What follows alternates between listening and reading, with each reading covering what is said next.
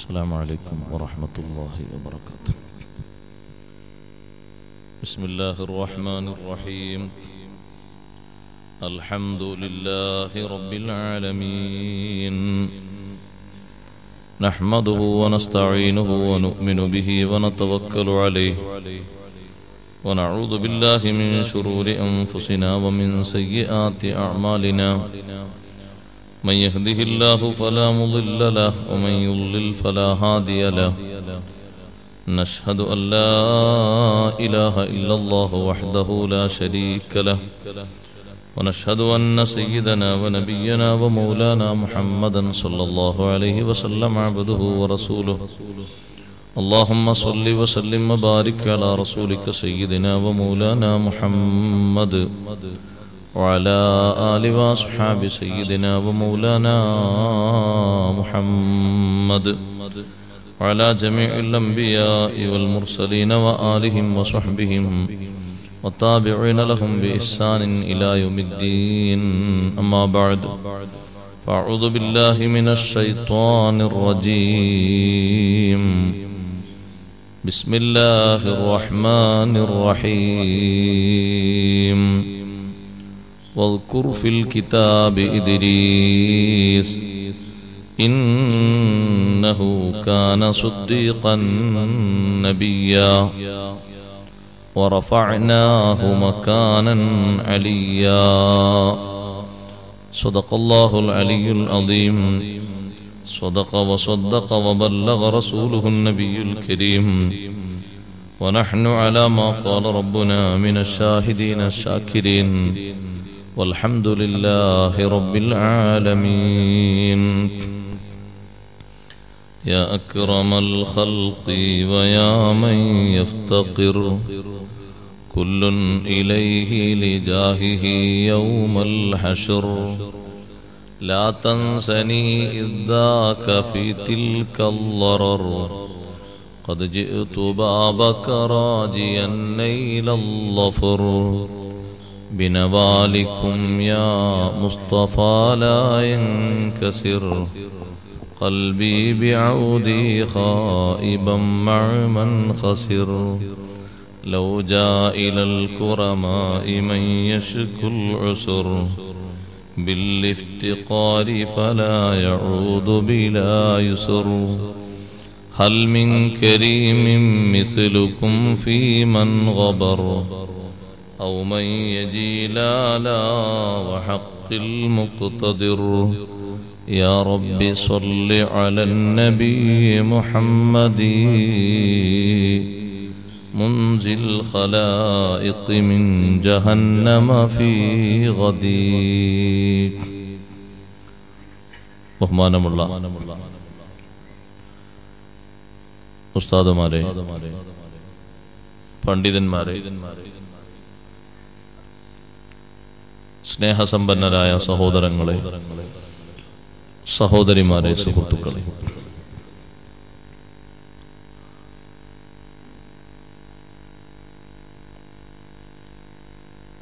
മനുഷ്യ പിതാവായ ആദം അലൈഹിസ്സലാത്തു വസ്സലാം അവർകളെ സംബന്ധിച്ച് ഇന്നലെ നാം അല്പം പറഞ്ഞതു മാത്രമാണ് ചരിത്രങ്ങൾ എന്ന് നാം ആരും കരുതരുത്. ധാരാളം വിഷയങ്ങൾ ഇനിയും ആ മഹാനുഭാവനെ സംബന്ധിച്ച് പഠിക്കാനും പറയാനും ഉണ്ട്. അമ്പിയാക്കളുടെ ചരിത്രം മുഴുവനും ബുദ്ധിമാന്മാർക്ക് വലിയ ദൃഷ്ടാന്തമാണെന്നാണ് അള്ളാഹു പഠിപ്പിക്കുന്നത്. ലഖദ് കാന ഫീ ഖസസിഹിം ഇബ്റത്തുൽ ലിഉലിൽ അൽബാബ്. അവരുടെ ചരിത്രങ്ങളിൽ ബുദ്ധിയുള്ളവർക്ക് വലിയ പഠനം ഉണ്ട്. ലോകത്തെ ഏറ്റവും വലിയ ബുദ്ധിമാന്മാർ അള്ളാഹുവിനെ വിശ്വസിക്കുന്ന, അവനെ അനുസരിക്കുന്ന, ആരാധിക്കുന്ന ജനവിഭാഗമാണ്. അവരെ പോലെ ബുദ്ധിയുള്ള ആളുകൾ ലോകത്ത് വേറെയില്ല. ബുദ്ധിമാന്മാർ എന്ന് അള്ളാഹു ഇവിടെ പറഞ്ഞെങ്കിൽ മറ്റൊരിടത്തിൽ ബുദ്ധിയുള്ളവർ അല്ലദീന യദ്കുറൂനല്ലാഹ ഖിയാമൻ വഖുഊദൻ വഅലാ ജുനൂബിഹിം വയതഫക്കറൂന ഫീ ഖൽഖിസ് സമാവാതി വൽ അർദ്. ബുദ്ധിമാന്മാർക്കുണ്ടാകേണ്ട ലക്ഷണങ്ങൾ അവർ അള്ളാഹുവിനെ അറിഞ്ഞ് ആരാധന നടത്തുന്നവരാണ്. ജീവിതത്തിൽ നല്ല ആരോഗ്യമുള്ള കാലത്ത് നിന്നും അവശതകൾ വരുമ്പോൾ ഇരുന്നും അതിനും കഴിയാതെ വരുമ്പോൾ പല ഭാഗങ്ങളിൽ കിടന്നും അവർ അള്ളാഹുവിനെ ഓർക്കും, അഥവാ ആരാധന നടത്തും. ആരാധനയിൽ മാത്രം ഒതുങ്ങി നിൽക്കൂല. വയതഫക്കറൂന ഫീ ഖൽഖിസ് സമാവാതി വൽ അർദ്. ആകാശഭൂമികളുടെ സൃഷ്ടിപ്പ് സംവിധാനത്തിൽ അവർ കൂടുതൽ ചിന്തിക്കുകയും പഠിക്കുകയും ചെയ്യും. ആ ബുദ്ധിമാന്മാരായ ആളുകൾക്ക് വലിയ പഠനമായിട്ടാണ് അംബിയാഇന്റെ ചരിത്രം അല്ലാഹു വിശുദ്ധ ഖുർആനിലൂടെ പഠിപ്പിക്കുന്നത്. ആദം അലൈഹിസ്സലാത്തു വസ്സലാം കഴിഞ്ഞാൽ അടുത്ത മുർസലായ നബിയായി പരിഗണിക്കപ്പെടുന്ന, ചരിത്രത്തിൽ പഠിപ്പിക്കുന്ന വലിയ മഹാനുഭാവനാണ് ബഹുമാനപ്പെട്ട നബിയുല്ലാഹി ഇദ്രീസ് അലൈഹിസ്സലാം. അവരെ സംബന്ധിച്ചാണ് നാം ഇന്ന് പഠിക്കാൻ പോകുന്നത്.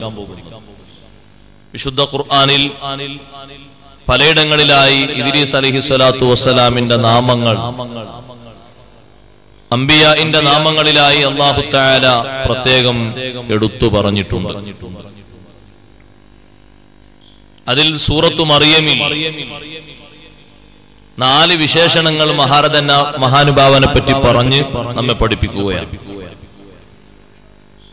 ആദ്യമായി ലോകത്ത് അവ്വലു മൻ ഖത്ത ബിൽ ഖലം, പേന കൊണ്ട് എഴുതിയത് ബഹുമാനപ്പെട്ട ഇദ്രീസ് അലൈഹിസ്സലാത്തു വസ്സലാം ആണെന്ന് ഖുർആൻ പണ്ഡിതന്മാർ നമ്മെ പഠിപ്പിക്കുന്നു.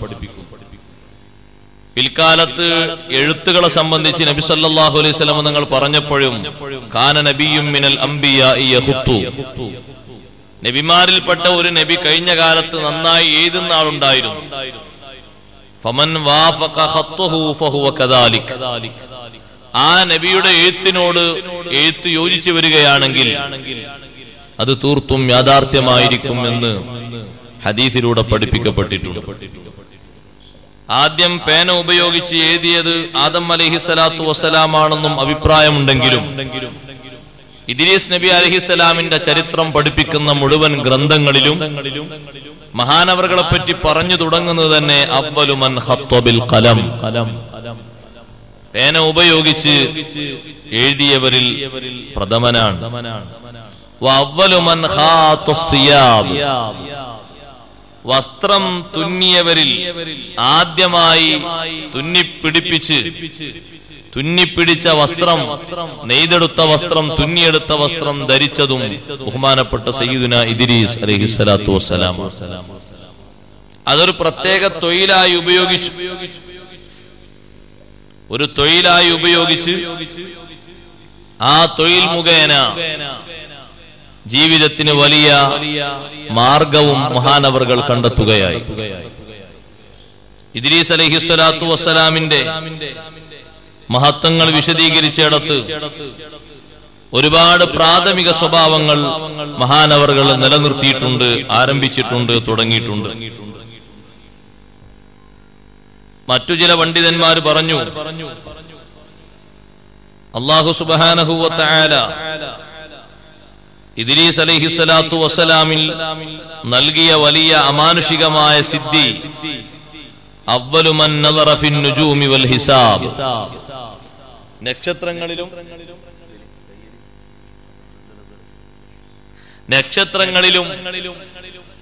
കണക്കുകളിലും നോക്കി ജനങ്ങൾക്ക് യഥാർത്ഥ വിവരം പറഞ്ഞു കൊടുത്തിരുന്ന നേതാവാണ് ബഹുമാനപ്പെട്ട ഇദ്രീസ് അലൈഹിസ്സലാം. നക്ഷത്ര വിവരം എന്ന് പറയുന്നത് ഒരു വലിയ വിവരമാണ്. പക്ഷേ ഇപ്പോൾ അധികവും അത് സംബന്ധമായുള്ള അനുമാനങ്ങൾ മാത്രമാണ് നിലനിൽക്കുന്നത്. ഇൽമുൻ നുജൂം എന്ന് പറയുന്നൊരു വിജ്ഞാന ശാഖയുണ്ട്. അതിന്റെ പല ഭാഗങ്ങളും അവസാനിക്കപ്പെട്ടിട്ടുമുണ്ട്. അല്ലറ ചില്ലറ ഭാഗങ്ങളിൽ നോക്കി ചില വിഷയങ്ങളൊക്കെ ചില ആളുകളൊക്കെ ഓർമ്മപ്പെടുത്തും. കൂടുതലും ശരിയായി കൊള്ളണമെന്നില്ല. ഇത് വലിയ ഒരു മുഅ്ജിസത്തായിട്ട് തന്നെ മഹാന്മാർ പഠിപ്പിക്കുന്നുണ്ട്. അല്ലാഹു സുബ്ഹാനഹു വ തആല മഹാനവറുകൾക്ക് നൽകിയ വലിയ മുഅ്ജിസത്താണെന്ന് ഇമാം അബൂ ഹയ്യാൻ അവിടുത്തെ തഫ്സീർ അൽ ബഹ്റുൽ മുഹീത്തിൽ രേഖപ്പെടുത്തിയത് കാണാം. നക്ഷത്രങ്ങൾ, അതുമായി ബന്ധപ്പെട്ട വിഷയങ്ങൾ ജനങ്ങൾക്ക് പറഞ്ഞു കൊടുക്കുക, അത് വലിയൊരു കഴിവാണ്. ബഹുമാനപ്പെട്ട ഖദർ അലൈഹിസ്സലാമിന്റെ ഉപ്പ ഭാര്യയുമായി ബന്ധപ്പെടുന്നതിന്റെ കുറച്ചു മുമ്പ് ഭാര്യയോട് പറഞ്ഞിരുന്നു, ദുൽഖർനൈൻ രാജാവിന്റെ ബാപ്പയിൽ നിന്ന് കേട്ട വിവരമനുസരിച്ച്, ദുൽഖർനൈൻ രാജാവിന്റെ ബാപ്പ, ദുൽഖർനൈൻ രാജാവ് എന്ന് പറഞ്ഞാൽ രണ്ടാളുകളുണ്ട്. രണ്ടാമത്തെ ഇസ്കന്ദർ അല്ല, ഇസ്കന്ദർ റൂമി, വിശുദ്ധ ഖുർആൻ വിശദീകരിക്കുന്ന ദുൽഖർനൈൻ രാജാവ്. അദ്ദേഹത്തിന്റെ ഉപ്പ ഭാര്യയോട് പറഞ്ഞിരുന്നു, ഒരു ദിവസം രാത്രി, ഇന്ന് രാത്രി നട്ടപ്പാതിര നേരത്ത് രാത്രി മുകളിലേക്ക് നോക്കുമ്പോൾ കിഴക്കു ഭാഗത്തായി നല്ല വെളിച്ചമുള്ള ഒരു നക്ഷത്രം പ്രത്യക്ഷപ്പെടും. ആ നക്ഷത്രം ഉദിക്കുന്നത് കാണുമ്പോൾ നീ എന്നെ വിളിക്കണം. അപ്പോൾ നമ്മൾ രണ്ടുപേരും ഇണചേരുന്നതിൽ നിന്നുണ്ടാകുന്ന കുഞ്ഞിന് അല്ലാഹു സുബ്ഹാനഹു വ തആല കുറെ കാലത്തെ ആയുസ് നൽകും. അത് നക്ഷത്ര ശാസ്ത്രത്തിൽ നിന്നുള്ള ഒരു ഇൽമാണ്. നക്ഷത്രങ്ങൾ ഉപയോഗിച്ച് കപ്പലോടിക്കുന്ന സംവിധാനം ഉണ്ടെന്ന് അല്ലാഹു ഖുർആനിലൂടെ പഠിപ്പിക്കുന്നു. വഅലാമാത്തിൻ വബിന്നജ്മി ഹും യഹ്തദൂൻ.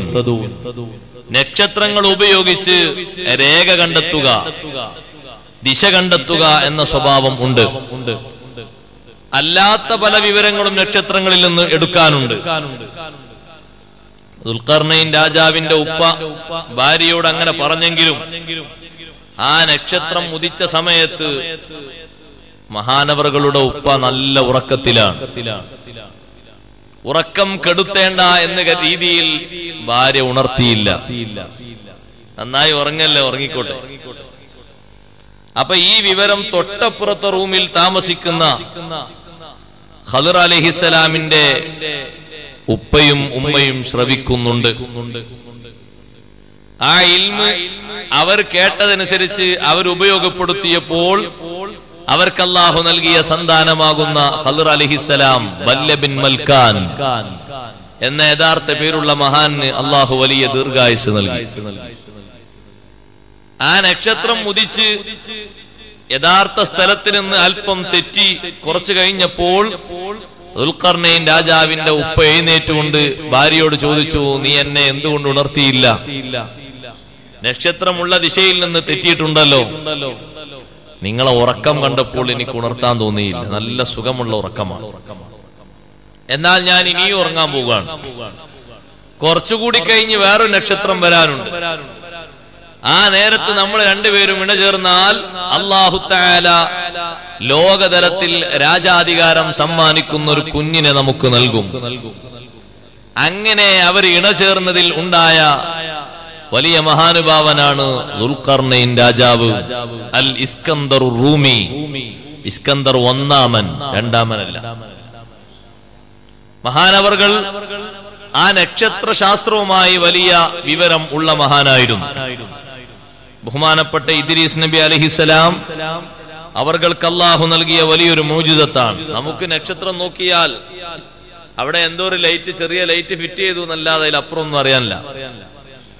ഇദ്രീസ് അലൈഹിസ്സലാത്തു വസ്സലാം നക്ഷത്രത്തിന്റെ ദിശ അനുസരിച്ച് അപ്പോൾ ഉണ്ടായേക്കാവുന്ന മാറ്റങ്ങളെ കുറിച്ച് ജനങ്ങൾക്ക് ബോധ്യപ്പെടുത്തുകയും അവരിലോട് കാര്യങ്ങൾ പറഞ്ഞ് മനസ്സിലാക്കി കൊടുക്കുകയും ചെയ്തിരുന്നു. ബഹുമാനപ്പെട്ട ഇദ്രീസ് നബി അലൈഹിസ്സലാം വകാന ഖയ്യാത്തൻ, തുന്നൽ പണിക്കാരനാണ്, ടൈലർ. അമ്പിയാക്കളുടെ ജോലികളൊക്കെ മാതൃകയായി നമ്മൾ പലരും സ്വീകരിക്കണം. വസ്ത്രം തുന്നുന്നത് ഒരു മോശപ്പെട്ട ഏർപ്പാടായി കരുതരുത്. അത് ഒരു കലയാണ്. ജീവിതത്തിൽ സ്വീകരിക്കാൻ പറ്റുന്ന നല്ല ഒരു ഉപജീവന മാർഗമാണ്. വസ്ത്രങ്ങൾ തുന്നി അന്ന് തോലുകൾ ധരിച്ചിരുന്ന ആളുകൾക്ക് ബഹുമാനപ്പെട്ട ഇദ്രീസ് നബി അലൈഹിസ്സലാത്തു വസ്സലാം നല്ല സുന്ദരമായ വസ്ത്രങ്ങൾ തുന്നിയെടുത്ത് അവർക്ക് വിൽപ്പന നടത്തും, സൗജന്യമായി കൊടുക്കുകയും ചെയ്യും.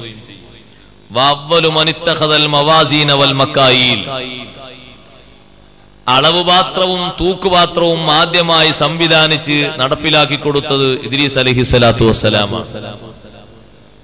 ആ കാലഘട്ടത്തിൽ ഇദ്രീസ് അലൈഹിസ്സലാത്തു വസ്സലാമിന്റെ എതിരാളികളായി പറയപ്പെടുന്ന വലിയ വിഭാഗം ബനു ഖാബീൽ, ഖാബീലിന്റെ ഒപ്പം കൂടിയ തലമുറ, അവർ ഒരു ശത്രുപക്ഷമായി നിലകൊണ്ടതുകൊണ്ട് അവരോട് ഏറ്റുമുട്ടേണ്ടി വന്നിട്ടുണ്ട് മഹാനവർകൾ. ഇദ്രീസ് അലൈഹിസ്സലാത്തു വസ്സലാമിന്റെ പേര് ഇദ്രീസ് എന്ന വാക്കിന്റെ പിന്നിൽ നമുക്ക് ഏറെ പഠിക്കാനുണ്ട്. ഒറിജിനൽ പേരല്ല ഇദ്രീസ് എന്നത്, ലികസറത്തി ദിറാസത്തിഹി, പഠനം അധികരിച്ചതുകൊണ്ട് വന്ന പേരാണ് ഇദ്രീസ്.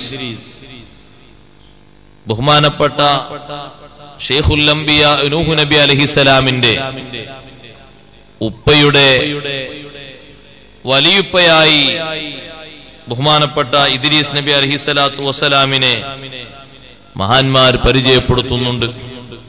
നൂഹ് നബി അലൈഹിസ്സലാമിന്റെയും ഇദ്രീസ് നബി അലൈഹിസ്സലാമിന്റെയും ഇടക്ക് 1000 വർഷമുണ്ടെന്ന് ഇബ്നു അബ്ബാസ് റളിയല്ലാഹു അൻഹു നിന്ന് രേഖപ്പെടുത്തിയ റിപ്പോർട്ട് മഹാന്മാരായ പണ്ഡിതന്മാർ ഉദ്ധരിച്ചിട്ടുണ്ട്. ശാരീരികമായ മികവ് പറയുമ്പോൾ നല്ല വെളുത്ത ശരീരത്തിന്റെ ഉടമ, ത്വവീലൻ, നല്ല നീളമുള്ള ആളാണ്. അരീള സ്വദരി, നെഞ്ചിന്റെ ഭാഗം വിശാലമായി നിൽക്കുന്ന. ഖലീൽ ശഅരിൽ ജസദ്, ശരീരത്തിലെ രോമങ്ങൾ പല ഭാഗത്തും കുറവുള്ള, മുടി അധികരിച്ച നല്ല രൂപഭംഗിയുള്ള മഹാനാണ് നബിയുല്ലാഹി ഇദ്രീസ് അലൈഹിസ്സലാം. പക്ഷേ ശരീരത്തിന്റെ ഭംഗി മാത്രമല്ല, മഹാനവറുകളുടെ അമലിന്റെ ഭംഗിയാണ് നമ്മൾ ഇനി മനസ്സിലാക്കേണ്ടത്. അവിടെ ഒരു കാര്യം ഞാൻ എല്ലാവരോടും ഓർമ്മപ്പെടുത്തുന്നു. അമ്പിയാക്കൾ അള്ളാഹുവിന്റെ വലിയ ഷറഫ്, വലിയ നുബുവത്ത് എന്ന മഹത്വം ലഭിച്ച മഹാന്മാരാണ്. പക്ഷേ അവരിൽ ഓരോരുത്തരിലും അള്ളാഹുവിലേക്ക് അടുക്കാനും അടുപ്പം വിടാതിരിക്കാനും ഉള്ള ആത്മാർത്ഥമായ അമല് നമുക്കെപ്പോഴും മാതൃകയാകണം. ബഹുമാനപ്പെട്ട നബിയുല്ലാഹി ആദം അലൈഹിസ്സലാത്തു വസ്സലാം നീണ്ടകാലം അമല് ചെയ്തു. നമ്മുടെ ഇന്ത്യയിൽ നിന്ന് തന്നെ 40 ഹജ്ജ് നടന്നുകൊണ്ട് മഹാനവറുകൾ ചെയ്തു. ജീവിതത്തിലെ വലിയ ത്യാഗമാണ് നബിമാരൊക്കെ ജനങ്ങൾക്ക് പഠിപ്പിക്കുന്ന വലിയ പാഠം. ഇദ്രീസ് അലൈഹിസ്സലാത്തു വസ്സലാം തുന്നൽ പണിക്കാരനായിരുന്നു. വകാന ലാ യഗ്റുസു, ഒരു തുന്നൽ തുന്നാൻ നൂല് കോർക്കുകയില്ല. ഇല്ലാ ഖാല സുബ്ഹാനല്ലാഹ്, സുബ്ഹാനല്ലാഹ് പറഞ്ഞിട്ടല്ലാതെ. ഓരോ തുന്നാൻ വേണ്ടിയും സൂചി ഇങ്ങനെ കുത്തുമ്പോൾ, ഓരോ ഓട്ടയിലേക്ക് സൂചി ഇങ്ങനെ മാറി മാറി കുത്തുന്ന നേരത്തും പറയും സുബ്ഹാനല്ലാഹ്. രാവിലെ മുതൽ വൈകുന്നേരം വരെ അന്ന് ഭൂമി ലോകത്ത് ഇതുപോലെ ഇത്രയും ആളുകൾ ഉണ്ടെങ്കിൽ ഇതുപോലെ ഉയർത്തപ്പെടുന്നൊരു അമലില്ല. ഫകാന യംസി ഹീന യംസി വലൈസ ഫിൽ അർളി അഹദുൻ അഫ്ളല മിൻഹു അമലാ. വൈകുന്നേര സമയമാകുമ്പോൾ ഇദ്രീസ് നബി അലൈഹിസ്സലാത്തു വസ്സലാമിനെ പോലെ നിറഞ്ഞ അമലുള്ള ആരെയും ഭൂമി ലോകത്ത് കാണാൻ പറ്റൂല. ആ അമലിന്റെ സൗന്ദര്യം ഉൾക്കൊണ്ട് ഇത്രയും നിറഞ്ഞ അമലിന്റെ വ്യക്തിത്വം ആരാണെന്ന് അള്ളാഹുവിനോട് അന്വേഷിച്ച് മലക്കുകളിൽ പലരും ഇദ്രീസ് അലൈഹിസ്സലാത്തു വസ്സലാമിനോട് സൗഹൃദം പുലർത്തിയിട്ടുണ്ട്. മലക്കുകളിൽ പലരും ഇദ്രീസ് അലൈഹിസ്സലാത്തു വസ്സലാമിന്റെ കൂട്ടുകാരന്മാരായി മാറിയിട്ടുണ്ട്. അമലിന്റെ സൗന്ദര്യം ഒന്ന് മാത്രമാണ് അതിന്റെ കാരണം. ബഹുമാനപ്പെട്ട റസൂലുള്ളാഹി സ്വല്ലല്ലാഹു അലൈഹി വസല്ലം ഇദ്രീസ് നബി അലൈഹിസ്സലാത്തു വസ്സലാമിനെ സൂചിപ്പിച്ചുകൊണ്ട് ഇസ്രാഇന്റെ യാത്രയിൽ മഹാനവറുകളെ കണ്ടത് നമ്മെ പരിചയപ്പെടുത്തുന്നുണ്ട്. നാലാം ആകാശത്തിൽ വെച്ച് ഇദ്രീസ് അലൈഹിസ്സലാത്തു വസ്സലാം നബി തങ്ങളെ സ്വീകരിച്ചു. മർഹബം ബിൻ നബി സ്വാലിഹ്, സ്വാഗതം, സ്വാലിഹായ നബിക്ക് സ്വാഗതം എന്ന് പറഞ്ഞ് നബി തങ്ങളെ സ്വീകരിച്ചു. ആ ഇദ്രീസ് അലൈഹിസ്സലാത്തു വസ്സലാം മഹാനവറുകളെ പറ്റി അല്ലാഹു തആല പറഞ്ഞ ഗുണവിശേഷങ്ങൾ, വദ്കുർ ഫിൽ കിതാബി ഇദ്രീസ്, നബിയെ അല്ലാഹുവിന്റെ ഖുർആനിലായി ഇദ്രീസ് അലൈഹിസ്സലാത്തു വസ്സലാമിനെ പറ്റി പറയുക. ഇദ്രീസ് അലൈഹിസ്സലാത്തു വസ്സലാം ആരായിരുന്നു? ഇന്നഹു കാന സുദ്ദീഖൻ നബിയ്യാ, മഹാനവറുകൾ സുദ്ദീഖായിരുന്നു എന്ന് പറഞ്ഞാൽ ജീവിതത്തിൽ ഒരു കലാം പറഞ്ഞിട്ടുണ്ടെങ്കിൽ സിദ്ഖല്ലാതെ ഒരു കലാം അവരിൽ നിന്നൊരിക്കലും വന്നിട്ടില്ല. കെദിബിന് വ്യാഖ്യാനം വരുന്നൊരു കലാം വന്നിട്ടില്ല. ഇന്നഹു കാന സുദ്ദീഖൻ നബിയ്യാ, അല്ലാഹു നുബുവത്ത് എന്ന ശറഫ് നൽകിയിട്ടുണ്ട്. ആദ്യമായി സിദ്ഖിന്റെ മഹത്വമാ പറഞ്ഞത് സത്യസന്ധത. ഒരു വിശ്വാസിയുടെ ഏറ്റവും വലിയൊരു വിശേഷണമാണത്. ഒരുപാട് നബിമാരെ സംബന്ധിച്ച് ഖുർആൻ ആ പ്രയോഗം നടത്തിയിട്ടുണ്ട്. സിദ്ദീഖ്, കൂടുതൽ സിദ്ഖ് ഉള്ളവരൊക്കെ നബിമാരല്ല. പക്ഷേ നബിമാർക്ക് സിദ്ഖ് നിർബന്ധമാണെങ്കിലും ആ നബിമാരിൽ മികച്ചു നിൽക്കുന്ന അടയാളമാണ് സിദ്ഖ്. ഒരിക്കലും മുഅ്മിനായ മനുഷ്യന് കദിബ് യോജിക്കൂല, കള്ളം പറയുക വിശ്വാസിക്ക് യോജിക്കൂല. ഹബീബ് സല്ലല്ലാഹു അലൈഹി വസല്ലം തങ്ങളോട് ഒരാൾ ചോദിച്ചു, നബിയേ ഹൽ യസിനിൽ മുഅ്മിൻ, വിശ്വാസി വ്യഭിചരിക്കുമോ? ഒരു മുഅ്മിനായ മനുഷ്യൻ വേശ്യാവൃത്തി നടത്തുമോ? തങ്ങൾ പറഞ്ഞു അങ്ങനെ ഉണ്ടായേക്കാം, ചിലപ്പോഴൊക്കെ ഒരു പക്ഷെ അങ്ങനെ സംഭവിച്ചേക്കാം. സംഭവിക്കാനും ചെയ്യാനും ഉള്ള അനുമതിയല്ല, ഒരു പക്ഷെ അങ്ങനെ വന്നേക്കാം. അല്ലാഹു സുബ്ഹാനഹു വ തആല അവന്റെ കർമ്മത്തിന്റെ സ്വീകാര്യത കൊണ്ട്, ആത്മാർത്ഥമായ തൗബ കൊണ്ട് അവന് പുറത്തു കൊടുത്തേക്കാം. രണ്ടാമതും ചോദിച്ചു, ഹൽ യസ്രിഖുൽ മുഅ്മിൻ, മുഅ്മിൻ മോഷണം നടത്തുമോ, കളവ് നടത്തുമോ? തങ്ങൾ പറഞ്ഞു ഒരു പക്ഷെ അതും സംഭവിച്ചേക്കാം. അല്ലാഹു തആല അതിനും മാപ്പ് കൊടുത്തേക്കാം. എന്നാൽ അടുത്ത ചോദ്യം, ഹൽ യക്ദിബുൽ മുഅ്മിൻ, വിശ്വാസി കദിബ് പറയുമോ, കളവ് പറയുമോ? തങ്ങൾ പറഞ്ഞു ലാ, ഇന്നൽ മുഅ്മിന ലാ യക്ദിബു, മുഅ്മിൻ കളവ് പറയൂല. എന്ന് പറഞ്ഞാൽ കദിബ് ഒരു നിലക്കും മുഅ്മിനോട് ചേരാൻ പറ്റൂല. ദുർഗുണങ്ങൾ തന്നെയാണ് നേരത്തെ എണ്ണിയതും. പക്ഷേ കദിബ് വിശ്വാസത്തോട് തീരെ യോജിക്കൂല. മുഅ്മിനാണെങ്കിൽ അവനിൽ നിന്ന് വരേണ്ടത് സിദ്ഖാണ്. ഇന്നഹു കാന സിദ്ദീഖാ, ബഹുമാനപ്പെട്ട ഇദ്രീസ് നബി അലൈഹിസ്സലാത്തു വസ്സലാം കൂടുതൽ സിദ്ഖുള്ള മഹാനായിരുന്നു, സത്യം പറയുന്ന മഹാനായിരുന്നു. അതുകൊണ്ട് തന്നെയാണ് തമാശക്ക് പോലും കളവ് പറയരുത് എന്ന് വിശുദ്ധ ഇസ്ലാം നമ്മെ പഠിപ്പിച്ചത്. ഹബീബ് മുഹമ്മദുർ റസൂലുള്ളാഹി സ്വല്ലല്ലാഹു അലൈഹി വസല്ലം തങ്ങൾ അത്തരത്തിലുള്ള വാക്കുകൾ സ്വഹാബത്തിൽ നിന്ന് ഒരുപക്ഷേ എന്തെങ്കിലും സംശയത്തിന്റെ ധ്വനികൾ വരുന്ന വാക്കുകൾ വന്നാൽ ഉടനെ തങ്ങളത് തിരുത്തുമായിരുന്നു. അങ്ങനെ പാടില്ല എന്ന് പറഞ്ഞിട്ട് അവരുടെ വാക്കുകളോടത് യോജിപ്പില്ല പറഞ്ഞ് തിരുത്തുമായിരുന്നു. ധാരാളം സംഭവങ്ങൾ കാണാം. അവരുടെ വാക്കുകൾ പോലും കടഞ്ഞെടുത്ത വാക്കുകളാകണം. കാരണം പിൽക്കാലത്തുള്ള ജനങ്ങൾ അവർ ഏത് വാക്ക് പറഞ്ഞാലും അത് അംഗീകരിക്കേണ്ടവരാണ്, ഏത് ഫിഇല് നടത്തിയാലും അത് സ്വീകരിക്കേണ്ടവരാണ്. അപ്പൊ അവരിൽ നിന്ന് സിദ്ഖേ വരാൻ പറ്റൂ, അവരിൽ നിന്ന് സത്യമായ പ്രവർത്തനങ്ങളെ വരാൻ പറ്റൂ. അതുകൊണ്ട് സംശയ രൂപത്തിൽ എന്തെങ്കിലും വാചകങ്ങൾ വന്നാൽ അത് പറ്റില്ലെന്ന് പറഞ്ഞു ഉടനെ തന്നെ തിരുത്തും. ചെറിയ നേർക്ക് നേരെ അർത്ഥം വെച്ച് നോക്കുമ്പോ ആ വാക്കിന് കുഴപ്പമൊന്നും ഉണ്ടാകൂല. പക്ഷെ ഏതെങ്കിലും വളഞ്ഞ വഴിക്ക് പോകുമ്പോ എന്തെങ്കിലും വിഷയങ്ങൾ ഉണ്ടെങ്കിൽ അത് അപ്പൊ തന്നെ തിരുത്തും. അത് പറ്റൂല എന്ന് പറയും, അത് മാറ്റണം എന്ന് പറയും. ബഹുമാനപ്പെട്ട റസൂലുള്ളാഹി സ്വല്ലല്ലാഹു അലൈഹി വസല്ലം. അവിടുത്തെ ആ സിദ്ഖിന്റെ വലിയ മഹത്വം സ്വഹാബത്തിൽ ഊട്ടിയുറപ്പിക്കുകയായിരുന്നു. അതുകൊണ്ട് ആ സ്വഹാബത്തിന്റെ വാക്കും പ്രവൃത്തിയും അത്തരത്തിൽ വലിയ തെളിവായത്. ലോകത്തുള്ള 4 മദ്ഹബും വ്യത്യസ്ത സ്വഹാബിമാരിൽ നിന്ന് മഹാരഥന്മാർ സ്വീകരിച്ചതാണ്. 4 മദ്ഹബും ഹഖാണ്. കാരണം അതിന്റെ ഉത്ഭവം, അത് കൊടുത്തതും അത് സ്വീകരിച്ചതും അത് കണ്ടുപകർത്തിയതും സ്വഹാബിമാരിൽ നിന്നാണ്. അവരെ സംബന്ധിച്ച് അല്ലാഹു പറഞ്ഞു, ഉലൈക ഹുമുസ് സ്വാദിഖൂൻ. സ്വഹാബിമാർ അവരാരാണ്? ഉലൈക ഹുമുസ് സ്വാദിഖൂൻ, അവർ സത്യസന്ധരാണ്.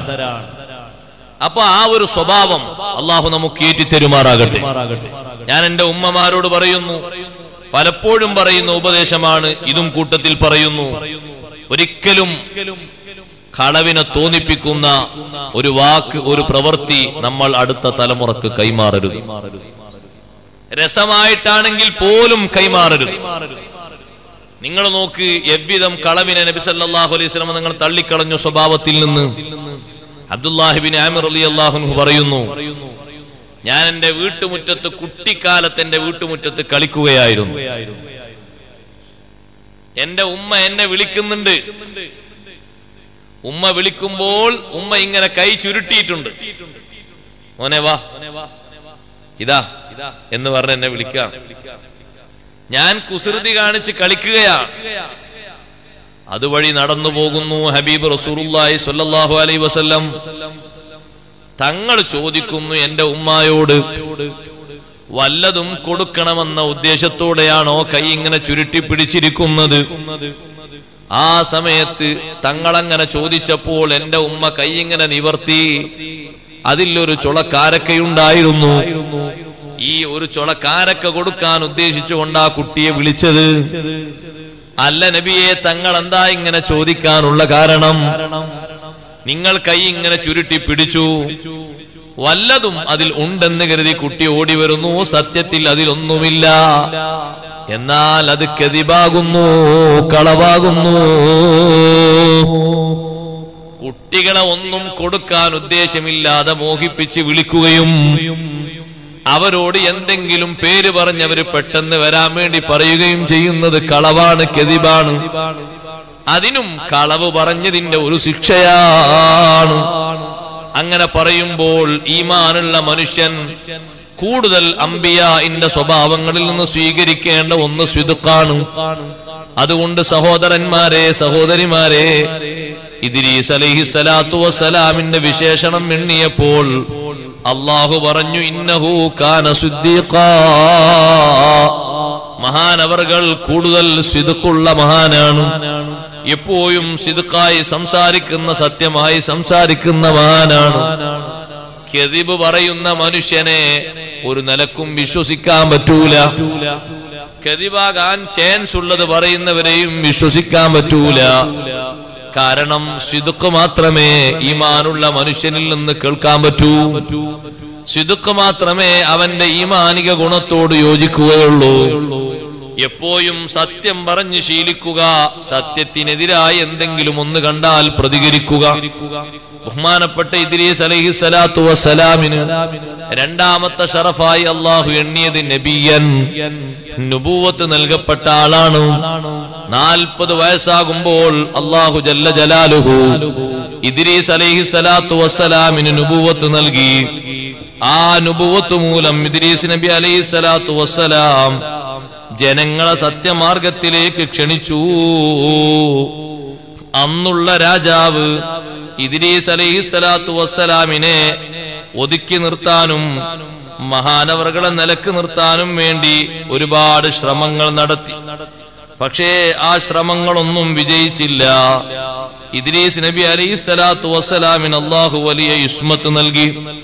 ആ രാജാവിന്റെ അക്രമത്തിൽ നിന്ന് വലിയ കാവൽ നൽകി. ജനങ്ങളെ മഹാനവറുകൾ ക്ഷണിച്ചു. അവരെ മഹാനവറുകൾ ഇദ്രീസ് നബി അലൈഹിസ്സലാം മഹാനവറുകളെ വഴിയിലേക്ക് ക്ഷണിച്ചു. ഒരുപാട് വിഷയങ്ങൾ അവർക്ക് പഠിപ്പിച്ചു കൊടുത്തു. അതേ ആ രാജാവിനെയും പിന്നീട് നന്നാക്കാൻ ഇദ്രീസ് നബി അലൈഹിസ്സലാത്തു വസ്സലാമിന്റെ ശ്രമം വല്ലാതെ ഫലപ്പെട്ടു. ജനങ്ങൾ അതിൽ നിന്ന് അകന്നുപോയി നിൽക്കുന്ന ഒരു സന്ദർഭം അപ്പോൾ ഉണ്ടായിരുന്നു. ചില സന്ദർഭങ്ങളിലൊക്കെ രാജാവ് ഇദ്രീസ് നബി അലൈഹിസ്സലാത്തു വസ്സലാമിനെതിരെ തിരിഞ്ഞ് മഹാനവർകളെ ഈ പ്രബോധനത്തിന്റെ മേഖല നിർത്തിക്കളയാനുള്ള ശ്രമങ്ങൾ നടത്തിയിട്ടുണ്ട്. അന്നത്തെ കാലത്തുള്ള രാജാവ് മഹ്വീൽ ഇബ്നു ഉഖ്നൂഖ് ഇബ്നു ഖാബീലിന്റെ പൗത്രന്റെ പുത്രനായ മഹ്വീലാണ്. മഹ്വീൽ എന്ന് പറയുന്ന രാജാവ് ഇദ്രീസ് നബി അലൈഹിസ്സലാത്തു വസ്സലാമിനെ കൊണ്ട് ദൂഷ്യമായ പലതും ഉദ്ദേശിച്ചു. അല്ലാഹു സുബ്ഹാനഹു വ തആല വലിയ ഇസ്മത്ത് നൽകി. മഹാനവറുകളുടെ പ്രബോധനത്തിന്റെ സഹായത്തിന് വ അൻസല അലൈഹി 30 സ്വഹീഫ 30 ഏട് അല്ലാഹു ഇറക്കി കൊടുത്തു. ആ 30 ഏട് മാത്രമല്ല, പിന്നെയോ പിതാമഹന്മാരുടെ വസിയ്യത്തുകൾ അടങ്ങുന്ന ഗ്രന്ഥങ്ങൾ സ്വന്തം ഉപ്പ ഇദ്രീസ് അലൈഹിസ്സലാത്തു വസ്സലാമിന് കൈമാറിയിട്ടുണ്ട്. മഹാനവറുകൾ ജനിച്ചത് മിസ്റിലാണ്. മിസ്റിൽ നിന്ന് പിൽക്കാലത്ത് മാറി താമസിച്ചിട്ടുണ്ട്. ഭൂമിയുടെ എല്ലാ ഭാഗവും ചുറ്റി സഞ്ചരിച്ചിട്ടുണ്ട്. എന്നിട്ട് നാട്ടിലേക്ക് തിരിച്ചു വന്നിട്ടുണ്ട്. എല്ലാ ആളുകളെയും അള്ളാഹുവിലേക്ക് ക്ഷണിച്ചിട്ടുണ്ട്. ഭൂമിയിൽ നിന്ന് ഒരുപാട് ആളുകൾ മഹാനവറുകളെ സ്വീകരിച്ചിട്ടുണ്ട്. മഹാനവറുകളുടെ ചര്യക്ക് സ്വാബിഅ എന്ന് പേരുണ്ട്. അല്ലാഹു തആലയിൽ വിശ്വസിക്കുകയും പരിശുദ്ധിയോടെ ജീവിക്കുകയും അള്ളാഹുവിന് വേണ്ടി ആരാധനകൾ നിർവഹിക്കുകയും ചെയ്തിരുന്നു. അതേ മശ്രിഖിലേക്കുള്ള യാത്രയിൽ ആ മശ്രിഖ് ഭാഗത്തുള്ള രാജാക്കന്മാര് മുഴുവനും ഇദ്രീസ് നബി അലൈഹിസ്സലാത്തു വസ്സലാമിന് കീഴ്പ്പെട്ടിട്ടുണ്ട്. ഇമാം മാലൂസി രേഖപ്പെടുത്തുന്നു, 140 നഗരങ്ങൾ മഹാനവറുകൾ നിർമ്മാണം നടത്തിയിട്ടുണ്ട്.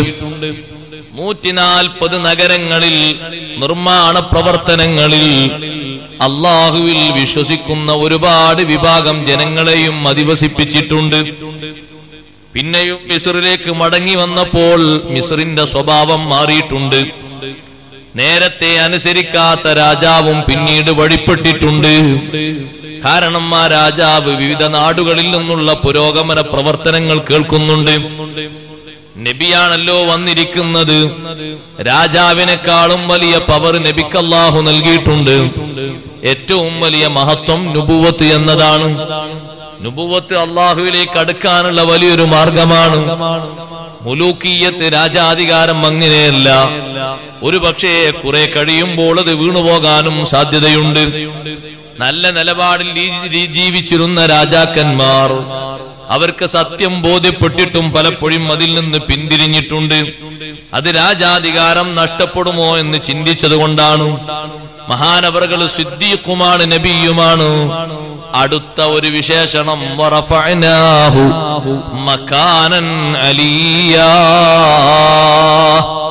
ഇദ്രീസ് അലൈഹിസ്സലാത്തു വസ്സലാമിനെ നാം ഉയർത്തി, വലിയ ഉന്നതങ്ങളിലേക്ക് നാം ഉയർത്തി.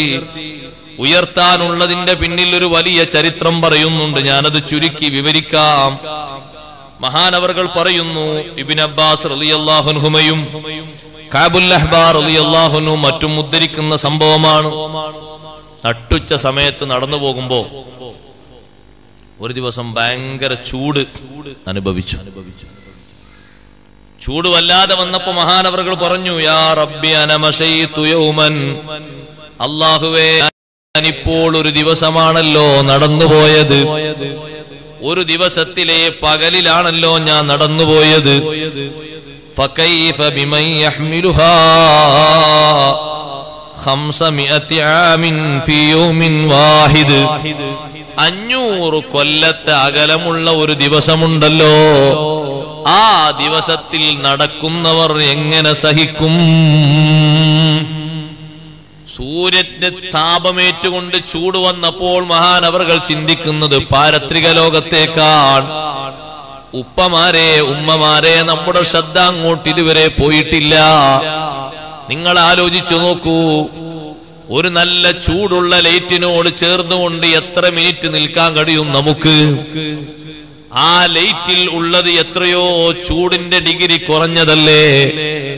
നട്ടുച്ച സമയത്ത് മഴ പെയ്യാത്ത ഒരു സമയത്ത് നമ്മൾ ചുട്ടുപൊള്ളുന്ന വെയിലത്ത് നിന്നാൽ മരുഭൂമിയിലല്ല, അത് വേറെ തന്നെ കൂട്ടണം. ഇവിടെ തന്നെ നിന്നാൽ എത്ര ചൂടനുഭവിക്കുന്നുണ്ട്.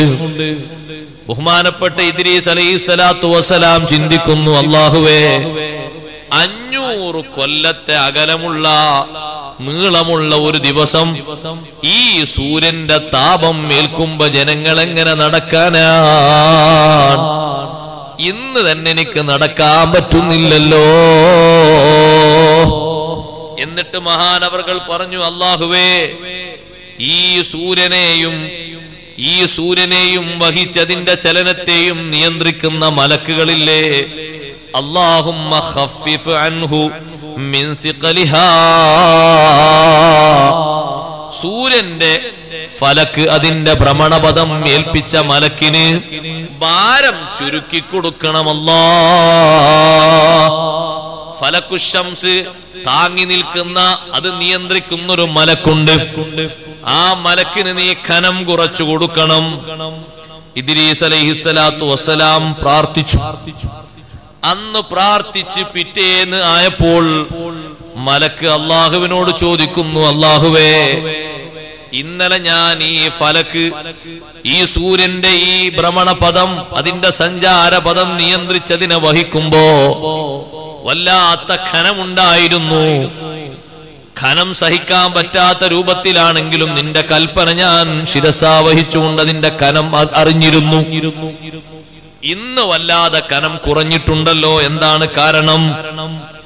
ആ സമയത്ത് അല്ലാഹു ജല്ല ജലാലുഹു പറഞ്ഞു, ഇന്ന അബ്ദീ ഇദ്രീസു സഅലനി അൻ ഉഖഫിഫ അൻക ഹംലഹാ വഹർറഹാ. എന്റെ അടിമയായ ഇദ്രീസ് അലൈഹിസ്സലാത്തു വസ്സലാം ഈ സൂര്യനെ താങ്ങി നിൽക്കുന്ന, അതിന്റെ ഗോളത്തെ താങ്ങി നിൽക്കുന്ന നിങ്ങൾക്ക് ഒന്ന് കനം കുറച്ചു തരാനും ചൂടൊന്ന് കുറച്ചു തരാനും എന്നോട് പ്രത്യേകം പ്രാർത്ഥന നടത്തി. എന്റെ അടിമയുടെ പ്രാർത്ഥനക്ക് ഞാൻ ജവാബ് നൽകി. ആ സമയത്ത് ഒരു എളുപ്പം ചെയ്തു തന്നതിന്റെ പേരിൽ മലക്ക് പറഞ്ഞു, യാ റബ്ബി ഇജ്മഅ ബൈനി വബൈനഹു വജഅൽ ബൈനി വബൈനഹു ഖുല്ലാ. അല്ലാഹുവേ ആ അടിമക്കും എനിക്കും ഇടയിൽ നീ ഒരു സൗഹൃദം ഉണ്ടാക്കി തരണം, ഒരു ചങ്ങാത്തം. ഒന്ന് അദ്ദേഹത്തെ കാണാനും, എനിക്ക് വേണ്ടി ഒരു ഭാരം കുറച്ചു വെച്ചല്ലോ, എനിക്ക് വേണ്ടി പ്രത്യേകമായി ഒരു പ്രാർത്ഥന നടത്തിയല്ലോ. നിങ്ങൾ ആലോചിച്ചു നോക്കൂ, മറ്റുള്ളവർക്ക് വേണ്ടി നമ്മൾ നടത്തുന്ന പ്രാർത്ഥനക്ക് കൂടുതൽ ഉത്തരമുണ്ടെന്ന് ബഹുമാനപ്പെട്ട റസൂലുള്ളാഹി സ്വല്ലല്ലാഹു അലൈഹി വസല്ലം 3 പ്രാർത്ഥനകളിൽ എണ്ണിയ കൂട്ടത്തിൽ ഒരു ഹദീസിൽ ദഅവത്തുൽ മർഇൽ മുസ്ലിം ലി അഖീഹി ബിളഹ്റിൽ ഗൈബി ദഅവത്തുൻ മുസ്തജാബ. അസാന്നിധ്യത്തിൽ ഒരു സുഹൃത്തിന് വേണ്ടിയുള്ള പ്രാർത്ഥന, അത് ഉത്തരം ലഭിക്കുന്ന പ്രാർത്ഥനയാണെന്ന് ഹബീബ് റസൂലുള്ളാഹി സ്വല്ലല്ലാഹു അലൈഹി വസല്ലം. ആ മലക്കിന് വേണ്ടി ഇവിടെ വെച്ച് ദ്വാർക്കുകയാണ് ഇദ്രീസ് അലൈഹിസ്സലാത്തു വസ്സലാം. പടച്ചോനെ, ഇത് താങ്ങി നിൽക്കുന്ന മലക്കിന് എത്ര കനണ്ടാകും, എത്ര ചൂട് സഹിക്കുന്നുണ്ടാകും. നിന്റെ കൽപ്പനക്ക് വഴിപ്പെട്ടുകൊണ്ടാണ്. പ്രയാസമൊന്നും നിന്നോട് പറയൂല, മലക്കല്ലേ, പക്ഷെ നീ ഒന്ന് എളുപ്പം കൊടുക്കണമെന്ന് കുറച്ചു കൊടുക്കണം. അങ്ങനെ പ്രാർത്ഥിച്ചപ്പോ ഒരു സുഖം കിട്ടിയപ്പോ എനിക്കും ആ അടിമക്കും ഇടയിൽ അല്ലാഹുവേ നീ ഒരു ചങ്ങാത്തം ഉണ്ടാക്കി തരണം, അദ്ദേഹത്തെ എനിക്കൊന്ന് കാണണം. അല്ലാഹു തആല അനുവാദം കൊടുത്തു. മലക്കിങ്ങോട്ട് വന്നു, ഇദ്രീസ് അലൈഹിസ്സലാത്തു വസ്സലാമിന്റെ സമീപത്ത് വന്നു. ഇദ്രീസ് നബി അലൈഹിസ്സലാം ആ മലക്കിനോട് ചോദിക്കുന്നു, അല്ല, നിങ്ങളെപ്പറ്റി ഞാൻ മനസ്സിലാക്കുന്നു, നിങ്ങൾ മലക്കുകളിൽ വലിയ ബഹുമാനവും വലിയ സൗകര്യവും ലഭിച്ച മലക്കാണല്ലോ. അതുകൊണ്ട് നിങ്ങൾ എനിക്ക് വേണ്ടി ഒരു റെക്കമെൻഡ് ചെയ്യണം. മലക്കുൽ മൗത്തിന്റെ അടുക്കൽ പോയി എനിക്ക് വേണ്ടി ഒരു റെക്കമെൻഡ് ചെയ്യണം. എന്തിനാ റെക്കമെൻഡ് ചെയ്യുന്നത്? ലിയുഅഖിറ അജലി, അല്ലാഹുവിന്റെ ഇബാദത്തിലായി എന്റെ അവധി ഒന്നുകൂടി പിന്തിപ്പിച്ചു തരാൻ.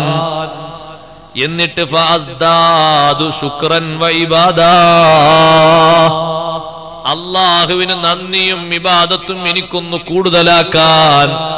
പ്രിയപ്പെട്ട സുഹൃത്തെ, നീ എനിക്കൊരു ശഫാഅത്ത് ചെയ്യണം. ആ സമയത്ത് ആ മലക്ക് പറഞ്ഞു, ലാ യുഅഖിറുല്ലാഹു നഫ്സൻ ഇദാ ജാഅ അജലുഹാ, അല്ലാഹു സുബ്ഹാനഹു വ തആല നിശ്ചയിച്ച അവധി എത്തിയാൽ പിന്നെ ഒരാൾക്കും അവിടെ താമസം കൊടുക്കില്ല. പക്ഷെ ആ മലക്ക് പറഞ്ഞു, നിങ്ങൾ എനിക്ക് വേണ്ടി പ്രാർത്ഥന നടത്തിയ ആളല്ലേ, അതുകൊണ്ട് നിങ്ങൾക്ക് വേണ്ടി ഒരു കാര്യം ചോദിക്കാതിരിക്കാൻ എനിക്ക് പറ്റൂല. അങ്ങനെയാണല്ലോ പൊതുവെ, ഇങ്ങോട്ട് ഒരു ഉപകാരം ചെയ്തതിന് അങ്ങോട്ട് ഒരു പ്രത്യുപകാരം സല്ലല്ലാഹു അലൈഹി വസല്ലം തങ്ങൾ നമ്മെ പഠിപ്പിച്ചത്.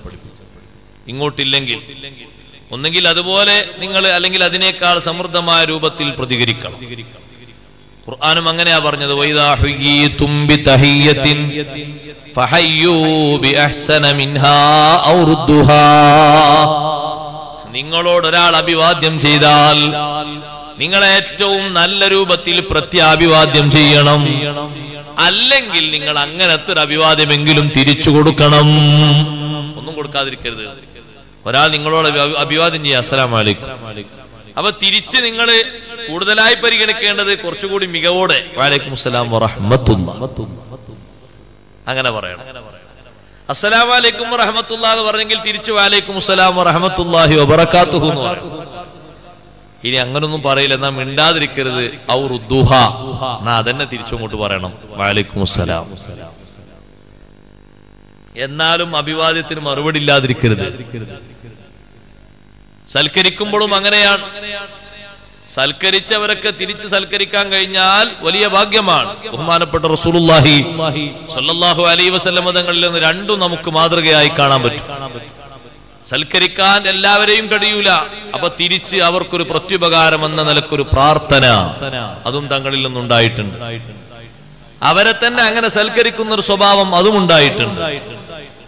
തങ്ങളെ കൂടുതൽ സൽക്കരിച്ച, ഭക്ഷണം നൽകി സൽക്കരിച്ച വലിയ സ്വഹാബിയാണ് ബഹുമാനപ്പെട്ട അബൂ അയ്യൂബിൽ അൻസാരി റളിയല്ലാഹു അൻഹു. ആ വീട്ടിൽ ഹിജ്റ പോയി താമസിച്ച സമയത്തും അല്ലാത്ത സമയത്തും ഒക്കെ തങ്ങൾക്ക് സൽക്കാരം ലഭിച്ചിട്ടുണ്ട്. ഒരു ദിവസം സമയം പറഞ്ഞുകൊടുത്ത് അവരെയും കുടുംബത്തെയും തങ്ങൾ വീട്ടിലേക്ക് ക്ഷണിച്ചിട്ടുണ്ട് തിരിച്ച് സൽക്കരിക്കാൻ വേണ്ടി. അപ്പോൾ അതും ഉണ്ട്, അതൊരു പ്രത്യുപകാരമാണ്, അതും വേണ്ടതാണ്. ഇനി അതിന് കഴിയില്ലെങ്കിൽ നിങ്ങൾ നന്ദിയുള്ള വാക്കും പ്രാർത്ഥനയും പകരമായി കൊടുക്കണമെന്ന് ബഹുമാനപ്പെട്ട റസൂലുള്ളാഹി സ്വല്ലല്ലാഹു അലൈഹി വസല്ലം പറഞ്ഞു. മലക്ക് ഇവിടെ ഇദ്രീസ് അലൈഹിസ്സലാത്തു വസ്സലാമിനോട് പറഞ്ഞു, എങ്കിലും നിങ്ങളെ ആവശ്യം ഞാനൊന്ന് പരിഗണിച്ചു നോക്കാം. മലക്കുൽ മൗത്തിനോട് ഞാൻ അത് പറയാമെന്ന് പറഞ്ഞ ശേഷം വാനലോകത്തേക്ക് ഉയർന്നു പോയിട്ട് മലക്കുൽ മൗത്തിനെ കണ്ടപ്പോൾ പറഞ്ഞു, ലീ സ്വദീഖും മിൻ ബനി ആദം, മനുഷ്യരിൽ എനിക്കൊരു സുഹൃത്തുണ്ട്, ഒരു ആത്മമിത്രമുണ്ട്.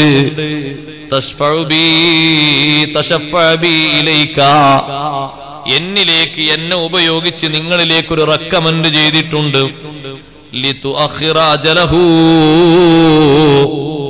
അവധിയൊന്ന് പിന്തിപ്പിച്ചു കൊടുക്കാൻ. അവധി പിന്തിപ്പിക്കുന്നത്, ദീർഘായുസ് ചോദിക്കുന്നത് നല്ല നിലക്കാണെങ്കിൽ സഹോദരങ്ങളെ അതിൽ വലിയ ഖൈറുണ്ട്. ഹബീബ് സല്ലല്ലാഹു അലൈഹി വസല്ലം തങ്ങൾ അതുകൊണ്ടല്ലേ എത്ര പ്രയാസങ്ങൾ ബുദ്ധിമുട്ടുകൾ വന്നാലും ബുദ്ധിമുട്ട് വന്നതിന്റെ പേരിൽ മരണം കൊതിക്കരുത് എന്ന് നമ്മോട് പറഞ്ഞത്. കാരണം മുഅ്മിനായ മനുഷ്യന് നന്മയിലായ ഒരു സെക്കൻഡ് നീണ്ടുകിട്ടിയാൽ അതത്രയും ഖൈറാണ്. മരിക്കാൻ പ്രത്യേകം ഒരു പേടിയുണ്ടായിട്ടല്ല ഇദ്രീസ് അലൈഹിസ്സലാത്തു വസ്സലാം ഇത് ചോദിക്കുന്നത്. ശുക്റും ഇബാദത്തും അധികരിപ്പിക്കണമെന്ന മോഹത്തോടെയാണ്. ആ സമയത്ത് മലക്കുൽ മൗത്തിനോട് അങ്ങനെ പറഞ്ഞപ്പോൾ മനുഷ്യരിലുള്ള എന്റെ കൂട്ടുകാരൻ ഇങ്ങനൊരു വിഷയം പറഞ്ഞിട്ടുണ്ട്. അപ്പോൾ മലക്കുൽ മൗത്ത് പറഞ്ഞു, ലൈസ ദാലിക ഇലയ്യ, അതെനിക്ക് ഉത്തരവാദിത്തമുള്ള കാര്യമല്ല. വലാകിൻ ഇൻ അഹ്ബബ്തു, ഞാൻ ഇഷ്ടപ്പെടുകയാണെങ്കിൽ അലംതുഹു മതാ യമൂത്, എപ്പോൾ അദ്ദേഹം വഫാത്താകുമെന്ന് ഞാൻ അറിയിച്ചു കൊടുക്കാം. നീട്ടിക്കൊടുക്കുന്നത് എന്റെ പരിധിയിൽപ്പെട്ടതല്ല, അള്ളാഹുവിന്റെ ഉത്തരവാദിത്തമാണ്, അള്ളാഹു ചെയ്യുന്ന ഔദാര്യമാണ്. എപ്പോൾ അദ്ദേഹം വിടവാങ്ങും എന്ന് വേണമെങ്കിൽ ഞാൻ പറഞ്ഞു കൊടുക്കാം. അങ്ങനെ ഒരു റിവായത്തിൽ എങ്കിൽ എന്നാൽ അത് പറയൂന്ന് പറഞ്ഞപ്പോൾ ബഹുമാനപ്പെട്ട അസ്രായീൽ അലൈഹിസ്സലാം തന്റെ രേഖ പരിശോധിച്ചിട്ട് പറഞ്ഞു, ഇന്നക തസ്അലുനി അൻ ഇൻസാനിൻ മാ അറാഹു യമൂതു അബദാ, നിങ്ങൾ എന്നോട് ചോദിക്കുന്നത് ഇപ്പൊ അടുത്ത കാലത്തൊന്നും മരണമില്ലാത്ത ഒരാളെ പറ്റിയാണെന്നാണ് ഞാൻ വിചാരിക്കുന്നത്. അതെങ്ങനെ ഇപ്പൊ അടുത്ത കാലത്തൊന്നും മരിക്കാതെ പിന്നെ എപ്പോഴാ മരിക്കുക? ഭൂമിയിലും 2 നബിമാരുണ്ട് എന്ന് പറയപ്പെട്ടിട്ടുണ്ട്. അതേ രൂപത്തിൽ ആകാശത്തിലുമുണ്ട് 2 നബിമാർ. അപ്പൊ വറഫഅനാഹു മക്കാനൻ അലിയ എന്ന് പറഞ്ഞത് ബഹുമാനപ്പെട്ട ഇദ്രീസ് അലൈഹിസ്സലാത്തു വസ്സലാമിനെ മരണം നൽകാതെ തന്നെ അല്ലാഹു തആല ഉന്നതമായ വിധാനത്തിലേക്ക് ഉയർത്തി എന്ന അർത്ഥത്തിൽ അതിന്റെ തഫ്സീർ വിശദീകരിച്ചിട്ടുണ്ട്. അല്ല, ഇദ്രീസ് അലൈഹിസ്സലാത്തു വസ്സലാം വഫാത്തായിട്ടുണ്ട് എന്ന റിപ്പോർട്ടുകളും ഉണ്ട്. ആകാശലോകത്ത് വെച്ച് വഫാത്തായിട്ടുണ്ട് എന്ന റിപ്പോർട്ടുകളും വന്നിട്ടുണ്ട്. പക്ഷേ വറഫഅനാഹു മക്കാനൻ അലിയ എന്ന തഫ്സീറിൽ മഹാന്മാരായ പണ്ഡിതന്മാർ ഇദ്രീസ് അലൈഹിസ്സലാത്തു വസ്സലാമിനെ സംബന്ധിച്ച് അല്ലാഹു തആല മക്കാനൻ അലിയൻ, ഉന്നതമായ സ്ഥാനത്തേക്ക് അല്ലാഹു ഉയർത്തി.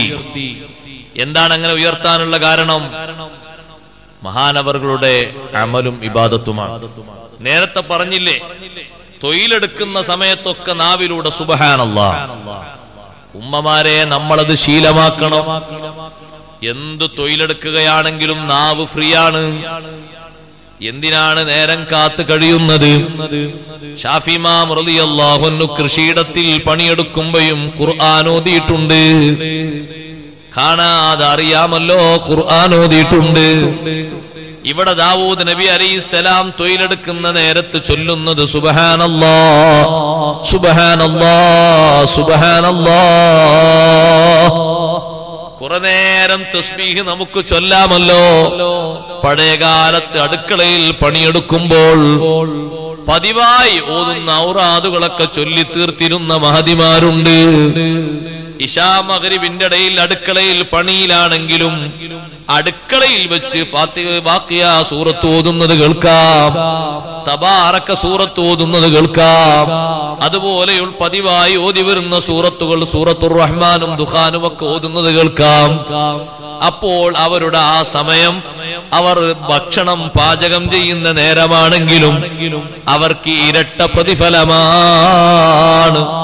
ഭക്ഷണം പാചകം ചെയ്യുന്നതിന് അല്ലാഹു വലിയ മഹത്വം നൽകുന്നുണ്ട്, കൂലി നൽകുന്നുണ്ട്. അതോടൊപ്പം തന്നെ ഇദ്രീസ് അലൈഹിസ്സലാത്തു വസ്സലാം വസ്ത്രം തുന്നിപ്പിടിപ്പിക്കുന്ന നേരത്ത് ഓരോ ഓട്ടയിലേക്കും സൂചി വെക്കുമ്പോഴേക്ക്, ഓരോ പഴുതിലെയും സൂചി തറപ്പിക്കുമ്പോഴേക്ക്, നൂല് വലിപ്പിക്കുമ്പോഴേക്ക് സുബ്ഹാനല്ലാഹ് ചൊല്ലുന്നു. ഒരുങ്ങി അതിനു വേണ്ടി ഇരിക്കാത്ത നമുക്ക് ആ മാർഗം സ്വീകരിക്കുന്നത് വലിയ ഗുണമാണ്. അങ്ങനെയല്ലേ ഭൂമി ലോകത്ത് വെച്ച് ആകാശത്തിലേക്ക് ഉയർത്തപ്പെടുന്ന ആളുകളിൽ, അക്കാലഘട്ടത്തിൽ ജീവിച്ചിരിക്കുന്ന മനുഷ്യന്മാരിൽ ഏറ്റവും വലിയ ഇബാദത്ത് വരുന്നത് ഈ നബിയുടെ ഇബാദത്താണ്. വാനലോകത്തേക്ക് ഉയർച്ച അല്ലാഹു കൊടുക്കാനുള്ള കാരണം, അല്ലെങ്കിൽ സ്വർഗലോകത്തേക്കുള്ള റിഫഅത്ത് കൊടുക്കാനുള്ള കാരണം, വഹബ് ബിൻ മുനബ്ബഹ് റളിയല്ലാഹു അൻഹുവിന്റെ റിപ്പോർട്ടിൽ കാന യർഫഉ ലി ഇദ്രീസ കുല്ല യൗമിൻ മിനൽ ഇബാദ മിസ്ല മാ യർഫഉ ലി അഹ്ലിൽ അർളി ഫീ സമാനിഹി. ഇദ്രീസ് അലൈഹിസ്സലാത്തു വസ്സലാമിന് ഓരോ ദിവസവും ഭൂമിയിൽ നിന്ന് മുകളിലേക്ക് ഉയർത്തപ്പെടുന്നത് ആ കാലഘട്ടത്തിലുള്ള മൊത്തം ആളുകളുടെ ഇബാദത്താണ്. അമലുകൾ അല്ലാഹുവിലേക്ക് ഉയരുന്നുണ്ട്, ഇല്ലാന്ന് കരുതരുത്. വൽ അമലു സ്വാലിഹു യർഫഉഹു. ഇലൈഹി യസ്അദുൽ കലിമുത് ത്വയ്യിബ് വൽ അമലു സ്വാലിഹു യർഫഉഹു. സ്വാലിഹായ പ്രവർത്തനങ്ങൾ അല്ലാഹുവിലേക്ക് ഉയർന്നു പോകും. നമ്മുടെ കർമ്മങ്ങളൊക്കെ അല്ലാഹു അക്കൂട്ടത്തിൽ സ്വീകരിക്കുമാറാകട്ടെ. സ്വാലിഹായ അമലുകൾ അല്ലാഹുവിലേക്ക് ഉയരും. ഉയർത്തപ്പെടാത്തവരുണ്ട് ട്ടോ, അതും കൂട്ടത്തിൽ ശ്രദ്ധിക്കുന്നത് നല്ലതാണ്. പറഞ്ഞപ്പോ ഓർമ്മ വന്നപ്പോ പറയാം, പിണങ്ങിയവരുടെ അമലുകൾ അല്ലാഹുവിലേക്ക് ഉയർത്തപ്പെടുകയില്ല. എന്ത് പണക്കം? ബഹിഷ്കരണം എന്ന അർത്ഥത്തിലുള്ള ഒരു പണക്കമുണ്ട്. അതെങ്ങനെയാണ് ആ പണക്കം? അത് ബിദ്അത്തിന്റെ പേരിലും ഫിസ്ഖിന്റെ പേരിലുമാണ്. ആ ബഹിഷ്കരണം എന്ന അർത്ഥത്തിൽ നമ്മോട് അല്ലാഹുവും ഹബീബ് സല്ലല്ലാഹു അലൈഹി വസല്ലം തങ്ങളും പറഞ്ഞ രൂപത്തിൽ ഉള്ള യഥാർത്ഥ ബഹിഷ്കരണം എന്ന അർത്ഥത്തിലുള്ള പണക്കം, ആ പണക്കം തന്നെ ഒരു ഇബാദത്താണ്. അതല്ല ഇതുകൊണ്ട് ഉദ്ദേശിക്കുന്നത് എന്തെങ്കിലും ഭൗതികമായ താല്പര്യങ്ങളുടെ പേരിൽ, എന്തെങ്കിലും കുറവിന്റെയോ കൂടുതലുള്ളതിന്റെയോ പേരിലുള്ള പണക്കമില്ലേ? അല്ലെങ്കിൽ സൗന്ദര്യ പണക്കങ്ങളില്ലേ? മകനിൽ നിന്ന് എന്തെങ്കിലും ഒന്ന് കിട്ടാത്തതിന്റെ പേരിൽ കാലകാലമായി മകനോടുള്ള പണക്കം, മരുമകളിൽ നിന്ന് ഉദ്ദേശിച്ച രൂപത്തിലുള്ള ഖിദ്മ കിട്ടാത്തതിന്റെ പേരിൽ അവരോട് എന്നേക്കുമുള്ള പണക്കം, ആ പണക്കം ഈമാനുള്ള മനുഷ്യന് നല്ലതല്ല. കാരണം പിണങ്ങിയവരുടെ അമല് അതിന് സ്വീകാര്യത കുറവാണെന്നാണ്, അതിനെ ഉയർത്തപ്പെടൂല എന്ന് ഹദീസിൽ പഠിപ്പിക്കപ്പെട്ടതിന്റെ തത്വം. എല്ലാ ദിവസവും മുകളിലേക്ക് അമലുകൾ ഉയർത്തപ്പെടാറുണ്ട്. വാരാന്തമായി ഉയർത്തപ്പെടാറുണ്ട്, മാസാന്തമായി ഉയർത്തപ്പെടാറുണ്ട്, വർഷാന്തമായി ഉയർത്തപ്പെടാറുണ്ട്. ഇദ്രീസ് നബി അലൈഹിസ്സലാത്തു വസ്സലാമിന് ഓരോ ദിവസവും മുകളിലേക്ക് അമൽ ഉയർത്തപ്പെടുമ്പോൾ ആ കാലഘട്ടത്തിൽ ജീവിക്കുന്ന മൊത്തം ജനങ്ങളുടെ കണക്കനുസരിച്ചുള്ള അമൽ ഉയർത്തപ്പെടുന്നു. അന്ന് ആള് കുറവാന്ന് കരുതരുത്. ഇന്നലെ നമ്മൾ പറഞ്ഞിരുന്നു, ആദം നബി അലൈഹി സ്വലാത്തു വസ്സലാം വഫാത്താകുമ്പോ 4 ലക്ഷത്തിലധികം പേരമക്കളെ സന്താനങ്ങളെ കണ്ടിട്ടാ പിരിഞ്ഞു പോയത്. അവിടുന്ന് ഇങ്ങോട്ട് കുറെ കാലങ്ങൾക്കിപ്പുറമാണ് ബഹുമാനപ്പെട്ട ഇദ്രീസ് നബി അലൈഹി സ്വലാത്തു വസ്സലാമിന്റെ വരവ്. ആ ഇദ്രീസ് നബി അലൈഹി സ്വലാത്തു വസ്സലാം വരുമ്പോഴേക്ക് വീണ്ടും ജനങ്ങൾ വ്യാപിച്ചിട്ടുണ്ട്. ആ ജനങ്ങളിൽ മൊത്തം നിങ്ങൾ ആലോചിച്ച് നോക്കൂ, ഒരു പ്രദേശത്തുള്ള ആളുകളിൽ മൊത്തം ഒരാളെ അമല് മികച്ചു നിൽക്കുന്നുണ്ടെങ്കിൽ അത് തന്നെ എത്ര വലിയ ഭാഗ്യം. ഇത് ഭൂമി ലോകത്തുള്ള മൊത്തം ആളുകളുടെ അമലാണ്. ഭൂമി ലോകത്തുള്ള മൊത്തം ആളുകളുടെ അമല് ഓരോ ദിവസവും ഇദ്രീസ് നബി അലൈഹിസ്സലാത്തു വസ്സലാമിൽ നിന്ന് മുകളിലേക്ക് ഉയർത്തപ്പെടുന്നു. ഫഅജിബ മിൻഹുൽ മലായിക, മലക്കുകൾ ആ അമല് കണ്ട് വിസ്മയപ്പെടുന്നു. അങ്ങനെ വഷ്താഖ ഇലൈഹി മലക്കുൽ മൗത്ത്, ഇത്രയധികം അമലുള്ള മഹാനെ കാണാൻ അസ്രായീൽ അലൈഹിസ്സലാത്തു വസ്സലാം ആശ വച്ചു. അല്ലാഹുവോട് അനുവാദം തേടി, അല്ലാഹുവേ ആരാണീ അടിമ? എല്ലാ ദിവസവും വരുന്ന അമല് നിറഞ്ഞ അമലാണല്ലോ, ഒരൊറ്റ ദിവസവും കുറവില്ലല്ലോ. ഭൂമിയിലുള്ള ആളുകളുടെ മൊത്തം അമല് ഒരാൾക്ക് കിട്ടുന്നു, വലിയ ഭാഗ്യമല്ലേ? ഇദ്രീസ് അലൈഹിസ്സലാത്തു വസ്സലാം പകല് മുഴുവനും നോമ്പ് നോറ്റിരുന്നു എന്ന് ചില റിവായത്തുകളിൽ കാണുന്നുണ്ട്. പകൽ നോമ്പനുഷ്ഠിക്കുന്ന മഹാനാണ്, തൊഴില് ചെയ്യുന്ന മഹാനാണ്, ദീനീ ദഅവത്ത് നടത്തുന്ന മഹാനാണ്.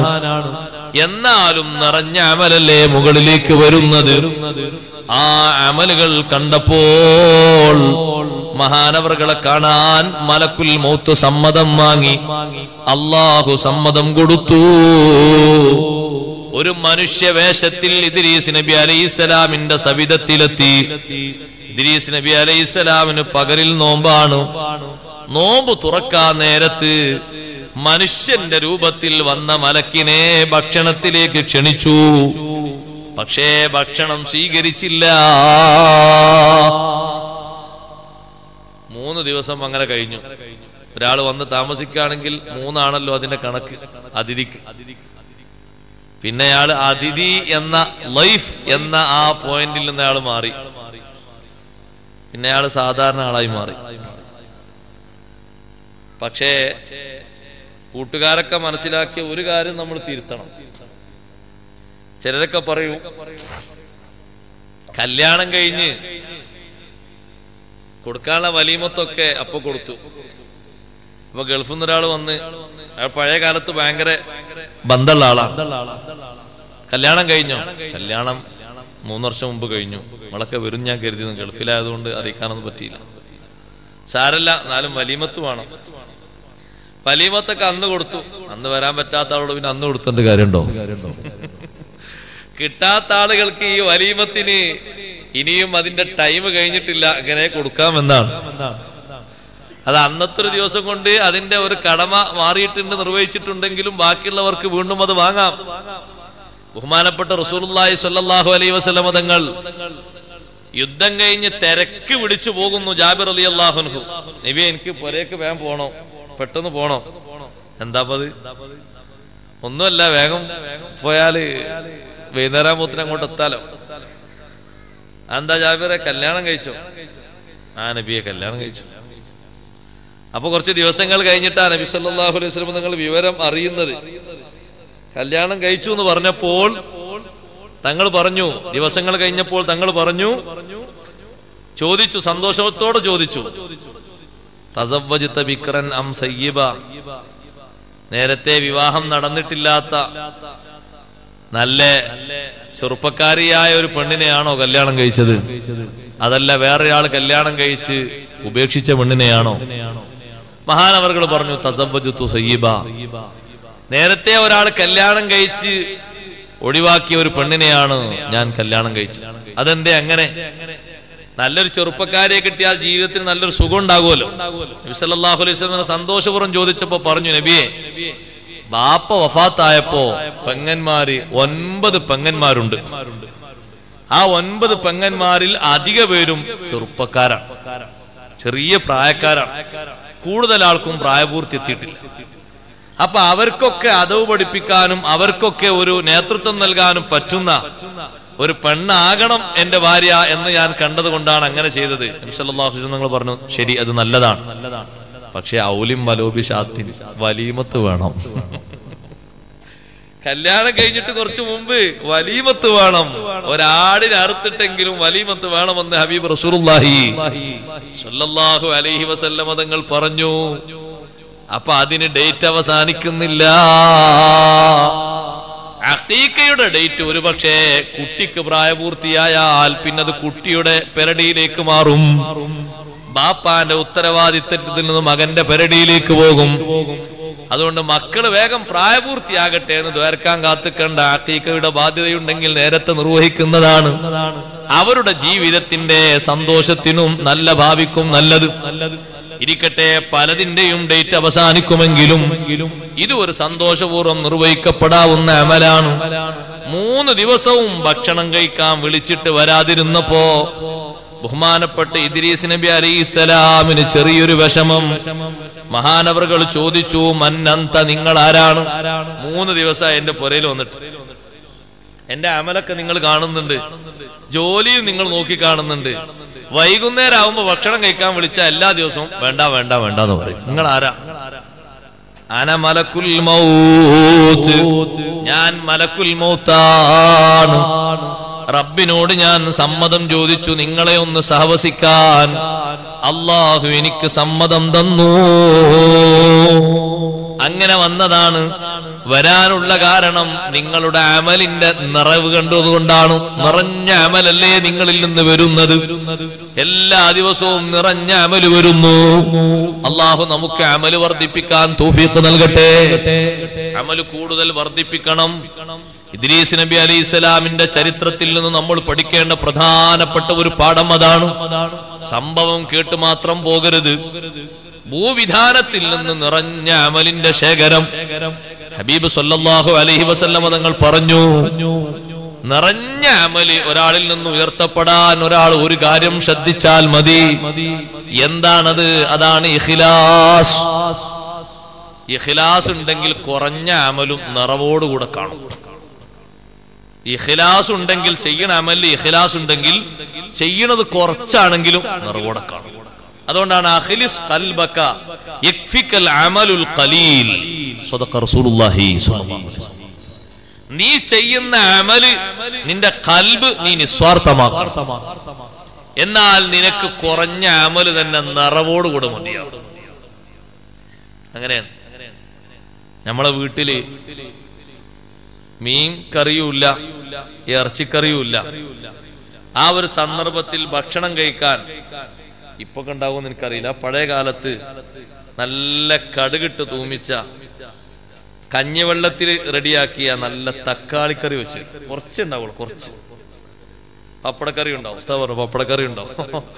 ആ കറി കുറച്ചാണെങ്കിലും അത് പോരാന്നാരും പറയില്ല, കുറച്ചേ ഉള്ളൂ. സത്യത്തിൽ നമ്മളിങ്ങനെ ഒന്ന് ചോറിലിട്ട് കുഴക്കുകയാണെങ്കിൽ ശരിക്കൊന്നായിട്ട് ഇങ്ങനെ മറ്റു കറി വെച്ച് കുഴക്കും പോലെ ഒന്നും ഉണ്ടാകൂല. എല്ലാ ഭാഗത്തും ഇങ്ങനെ ഒരു കളർ ഇങ്ങനെ വീശും. പക്ഷെ അത് ഉപയോഗിച്ച് ഭക്ഷണം ഫുള്ള് വെച്ചാലും നല്ല റാഹത്തുണ്ടാവും. അതെന്താ? അത് കുറച്ചാണെങ്കിലും ആ കറിയിൽ എല്ലാ ചേരുവകളും റെഡിയായി ചേർന്നിട്ടുണ്ട്. മറ്റേ പരന്ന കറിയില്ലേ, അതിലങ്ങനെ ഒപ്പിക്കാൻ ഒരു പക്ഷെ കഴിഞ്ഞിട്ടുണ്ടാകൂല, അല്ലെങ്കിൽ നേരം കിട്ടിയിട്ടുണ്ടാകൂല. ഇത് ബാക്കിയൊന്നും ഇല്ലാത്ത നേരത്ത് കുറച്ച് വെച്ചപ്പോൾ അത് കൂടുതൽ ടേസ്റ്റ് വന്നു. എന്നാ ചെയ്യുന്ന അമലി ഇഖ്ലാസോടുകൂടെ ആകണമെങ്കിൽ എന്ത് വേണം? ഇഖ്ലാസ് വേണം. നമുക്കൊക്കെ പൂതിണ്ടല്ലോ, അല്ലാഹു ഇഖ്ലാസ് എഴുതി തരട്ടെ. ഇഖ്ലാസോടുകൂടെ ആകണമെങ്കിൽ ഒരു കാര്യം മുഅ്മിനുകളെ നമ്മൾ ശ്രദ്ധിക്കണം, അത് ഇഹ്ലാറുൻ നിയ്യ, നല്ല നിയ്യത്ത് ഹാജരാക്കണം. സുബൈക്കൊരാൾ പള്ളിയിലേക്ക് പോവാണ്, നടന്നു പോകാണ്. വലിയ കൂലുള്ള കാര്യമില്ല, സുബൈക്ക് പള്ളിക്ക് നടന്നു, വലിയ കൂലുള്ള കാര്യം. നീ നടന്നു പോകാൻ സമയല്ലേ, വാഹനത്ത് പോയിക്കോളിട്ടോ, ഇനി പോക്ക് നിർത്തരുത്. നടന്നു പോകാൻ നോക്കിയിട്ട് ടൈമില്ല, ഉസ്താദ് നടന്നു പോകാനാ പറഞ്ഞേ, എന്നാ വാഹനത്തിന് പോയിക്കോളൂ, പോകാതിരിക്കരുത്, അത് വേറെ വിഷയം. നടന്നൊരാൾ പോകുക, അങ്ങനെ ഒന്നും അയാൾ നടന്നു പോകും. നടന്നു പോകുമ്പോൾ അയാളുടെ മനസ്സിലുള്ള ലക്ഷ്യത്തിനനുസരിച്ച്, ക്ലിയറിനനുസരിച്ച് അയാൾക്ക് കൂലി ഇങ്ങനെ കൂടിക്കിട്ടും. മുസാലിമാമ തങ്ങൾ പറഞ്ഞു, അപ്പൊ ആ നടത്തത്തിൽ ഒരാൾ ഇങ്ങനെ അത് വ്യായാമം എന്ന് കരുതിയ ഒരു കൂലിയും കിട്ടൂല. കാരണം വ്യായാമത്തിന് നിയ്യത്ത് വേണ്ട. വ്യായാമത്തിന് എന്തിനാ നിയ്യത്ത്? നവൈത്തു വ്യായാമം എന്ന് പറയണോ, കരുതണോ? വേണ്ട. അത് കരുതാതെ തന്നെ കിട്ടുന്ന ഒന്നാണ്. നമ്മൾ കരുതേണ്ടത് എന്താ? നമ്മൾ കരുതേണ്ടത് സുബ്ഹി നിസ്കാരത്തിന് ജമാഅത്തിന് പള്ളിയിലേക്ക്, നിസ്കാരത്തിന് ജമാഅത്തിന് പള്ളിയിലേക്ക്. അതാ ഉദ്ദേശം. ദർസ് നടത്തുന്ന ഒരു മുദർരിസ് ഉദ്ദേശിക്കുന്നത് ഏതായാലും ടൈം പോകണ്ടേന്നാണെങ്കിൽ, ടൈം പാസ് ആണെങ്കിൽ കൂലി കിട്ടൂല എന്ന് ഇമാമുന ഗസാലി റളിയല്ലാഹു അൻഹു. വാങ്ക് വിളിക്കുന്ന ഒരാൾ എത്ര വലിയ ഖിദ്മത്താ ചെയ്യുന്നത് നിങ്ങൾ ആലോചിച്ചു. വാങ്ക് വിളിക്കുന്ന ആള് വലിയ ഖിദ്മയാ ചെയ്യുന്നത്. വമൻ അഹ്സനു ഖൗലൻ മിമ്മൻ ദഅ ഇലല്ലാഹ്. വാങ്ക് വിളിക്കുന്ന ആള് ഏതായാലും കുറെയൊക്കെ ജോലിയൊക്കെ ചെയ്ത് ഒക്കെ മതിയാക്കി നിർത്തി, ഇനി ഒരു പണി ഇങ്ങനെ നിന്നോട്ടെ എന്നാണോ? പറ്റൂല, പറ്റൂല, കൂലി കുറഞ്ഞു പോകും, പറ്റേ കുറഞ്ഞു പോകും. അതുകൊണ്ടാ മദീനത്തെ പള്ളിയിലേക്ക് വന്നൊരു സ്വഹാബിനെ എന്നും സ്വഹാബത്ത് വീക്ഷിക്കാറുണ്ട്. വിയർത്ത് കുളിച്ച് ആകെ ശരീരം നനഞ്ഞിട്ടുണ്ടാവും. ദൂരത്ത് നടന്നു വരും, എന്നാ നടന്നേ വരുള്ളൂ. അപ്പൊ സ്വഹാബത്തൊക്കെ ചിലരൊക്കെ വന്നിട്ട് ചോദിച്ചു, ഒരു വാഹനം വാങ്ങി തരട്ടെ, ഒരു വാഹനം, ഒരു വണ്ടി നിങ്ങൾക്ക് വാങ്ങി തരട്ടെ. എനിക്ക് ഞങ്ങൾക്ക് അവിടത്തേക്ക് എവിടെങ്കിലും താമസം മാറ്റി. ജമാഅത്തിനാണെങ്കിൽ കൃത്യമായിട്ട് വരും ചെയ്യും, എന്നാ ആകെ വിയർത്ത് കുളിച്ചിട്ടുണ്ടാവും. സാഹസപ്പെട്ട് ഈ ഒരു അവസ്ഥ കണ്ടപ്പോ വേണ്ട, എനിക്ക് വാഹനം വേണ്ട, അടുത്ത് വീടും വേണ്ട. അതെന്താ നിങ്ങൾ അങ്ങനെ പറയണത്? ഞാൻ ആ നടത്തവും ആ ക്ഷീണവും ആ വിയർപ്പുറ്റുന്നതും ആ ചൂട് സഹിക്കുന്നതും ആ പൊടി പാറുന്നതും ഇതൊക്കെ കൂടി എനിക്ക് കിട്ടണം എന്നാണ് എന്റെ താല്പര്യം. അത് നബി സല്ലല്ലാഹു അലൈഹി വസല്ലം പറഞ്ഞു, നബിയെ എന്റെ ഈ വരവിന് ഇവരൊക്കെ തടസ്സം സൃഷ്ടിക്കുന്നുണ്ട്, വാഹനം വേണോന്ന് ചോദിക്കുന്നുണ്ട്, വീട് ഇങ്ങോട്ട് മാറണമെന്ന് ചോദിക്കുന്നുണ്ട്, ഞാൻ ഇതൊക്കെയാണ് ഉദ്ദേശിക്കുന്നത്. തങ്ങൾ പറഞ്ഞു, ഖദ് ജമഅ അല്ലാഹു ദാലിക കുല്ലഹു. നിങ്ങളാ നിയ്യത്താക്കിയത് മുഴുവനും അല്ലാഹു നിങ്ങൾക്ക് ഒരുമിച്ച് കൂട്ടി തന്നിരിക്കുന്നു. അമലിൽ ഇഖ്ലാസ് വേണം, എന്നാൽ അതിൽ നിറവുണ്ടാകും, മികവുണ്ടാകും. ഇഖ്ലാസിന്റെ മുഖ്യമായ വിഷയം നിയ്യത്താണ്. അതുകൊണ്ടാണ് ഇമാമിയങ്ങൾ മുഴുവനും കിതാബുകളുടെ തുടക്കത്തിൽ ഇഖ്ലാസും നിയ്യത്തും രണ്ടും കൂടി ഒരുമിച്ച് പറയാനുള്ള കാരണം ഏത് വിഷയം പഠിപ്പിക്കുമ്പോഴും നമ്മൾ അവിടെ നന്നായി കരുതേണ്ടതുണ്ട്. ഉളു എടുക്കുമ്പോൾ ഞാൻ മുമ്പ് പറഞ്ഞിട്ടുണ്ട്, ഒന്നുകൂടി ആവർത്തിച്ചു പറയട്ടെ. ഉളു എടുക്കുമ്പോൾ നിയ്യത്ത് നന്നാക്കണം. സ്റ്റാർട്ടിംഗ് പോയിന്റ് മുതൽ നിയ്യത്തുണ്ടാകണം. 5 സുന്നത്തുകൾ വെറുതെ വെള്ളം ചെലവാക്കുന്നതാകരുത്. ഔദു തൊട്ട് തുടങ്ങുമ്പോ ഉളൂഇന്റെ സുന്നത്ത് മനസ്സിൽ കരുതണം. കരുതിയെങ്കിലേ സവാബ് ലഭിക്കൂ. ഔദും ബിസ്മിയും അതിന്റെ ദിക്റും അത് 3 തൊട്ട് മുൻകൈ ഇങ്ങനെ കഴുകുമ്പോ അതൊരു സുന്നത്താണ്. അപ്പോഴും നിയ്യത്ത് വേണം. മനസ്സിൽ ഇങ്ങനെ നിയ്യത്ത് ഓടണം. മനസ്സെന്താ പണി? മനസ്സിൽ വേറൊന്നുമില്ലല്ലോ, മനസ്സിൽ നിയ്യത്ത് ഇങ്ങനെ ഓടണം. ഏത് നിയ്യത്ത്? ഉളൂഇന്റെ സുന്നത്താണ്. അത് കഴിഞ്ഞാൽ അടുത്ത സുന്നത്ത് ഏതാ? മിസ്വാക്ക് ചെയ്യാം. അപ്പോഴും മനസ്സിൽ ഇങ്ങനെ വേണം. ഇത് തൊള്ള ക്ലീനാക്കാന്നുള്ളതല്ല, ഉളൂഇന്റെ സുന്നത്താണ്. അത് നമ്മൾ കരുതാത്തന്നെ ക്ലീൻ ആവും. അത് കരുതാത്തന്നെ ക്ലീൻ ആവും. അത് കഴിഞ്ഞാൽ പിന്നെ വായിൽ വെള്ളം കൊപ്പിളിക്കാം. ഇത് കൊപ്പിളിക്കാന്നുള്ള കരുതണ്ട, ഉളൂഇന്റെ സുന്നത്താന്നുള്ള കരുത. മൂക്കിൽ വെള്ളം കയറ്റിച്ച് നിങ്ങൾ ആലോചിച്ചു നോക്കും. ഒരു ദിവസം ഉളു കൊടുക്കുമ്പോ മുഖം കഴുകുമ്പോ മാത്രമാ നിയ്യത്ത് വന്നതെങ്കിൽ ഈ 5 എണ്ണവും സവാബ് കിട്ടും. അതെ, സവാബ് കിട്ടും. സവാബ് കിട്ടണമെങ്കിൽ അതിന് നിയ്യത്ത് അനിവാര്യമാണ്. അപ്പൊ ആ സവാബ് കിട്ടണമെങ്കിൽ ഈ അമലാകുമ്പോഴല്ലേ സവാബ് കിട്ടുക. ഇങ്ങനെ ഓരോന്നും ഞാൻ എണ്ണി പറയുന്നില്ല. ഓരോന്നിനും ഓരോ വിഷയത്തിനും ചെറിയ ചെറിയ വിഷയങ്ങൾക്ക് വരെ അത് വലിയ വിഷയങ്ങളായി പർവ്വതീകരിക്കപ്പെടാൻ പ്രധാനമായും വേണ്ടത് ഇഖ്ലാസാണ്. ഇഖ്ലാസിന്റെ മുഖ്യമായ വശം നിയ്യത്ത് നന്നാക്കണം. അല്ലാഹു നമുക്ക് തൗഫീഖ് നൽകട്ടെ. അതുകൊണ്ടല്ലേ ഖുർആൻ ലിയബ്ലുവക്കും അയ്യുക്കും അഹ്സനു അമലാ. നമ്മുടെ സൂറത്തുൽ കഹ്ഫിന്റെ വിശദീകരണം നമ്മളിപ്പോ തുടങ്ങി.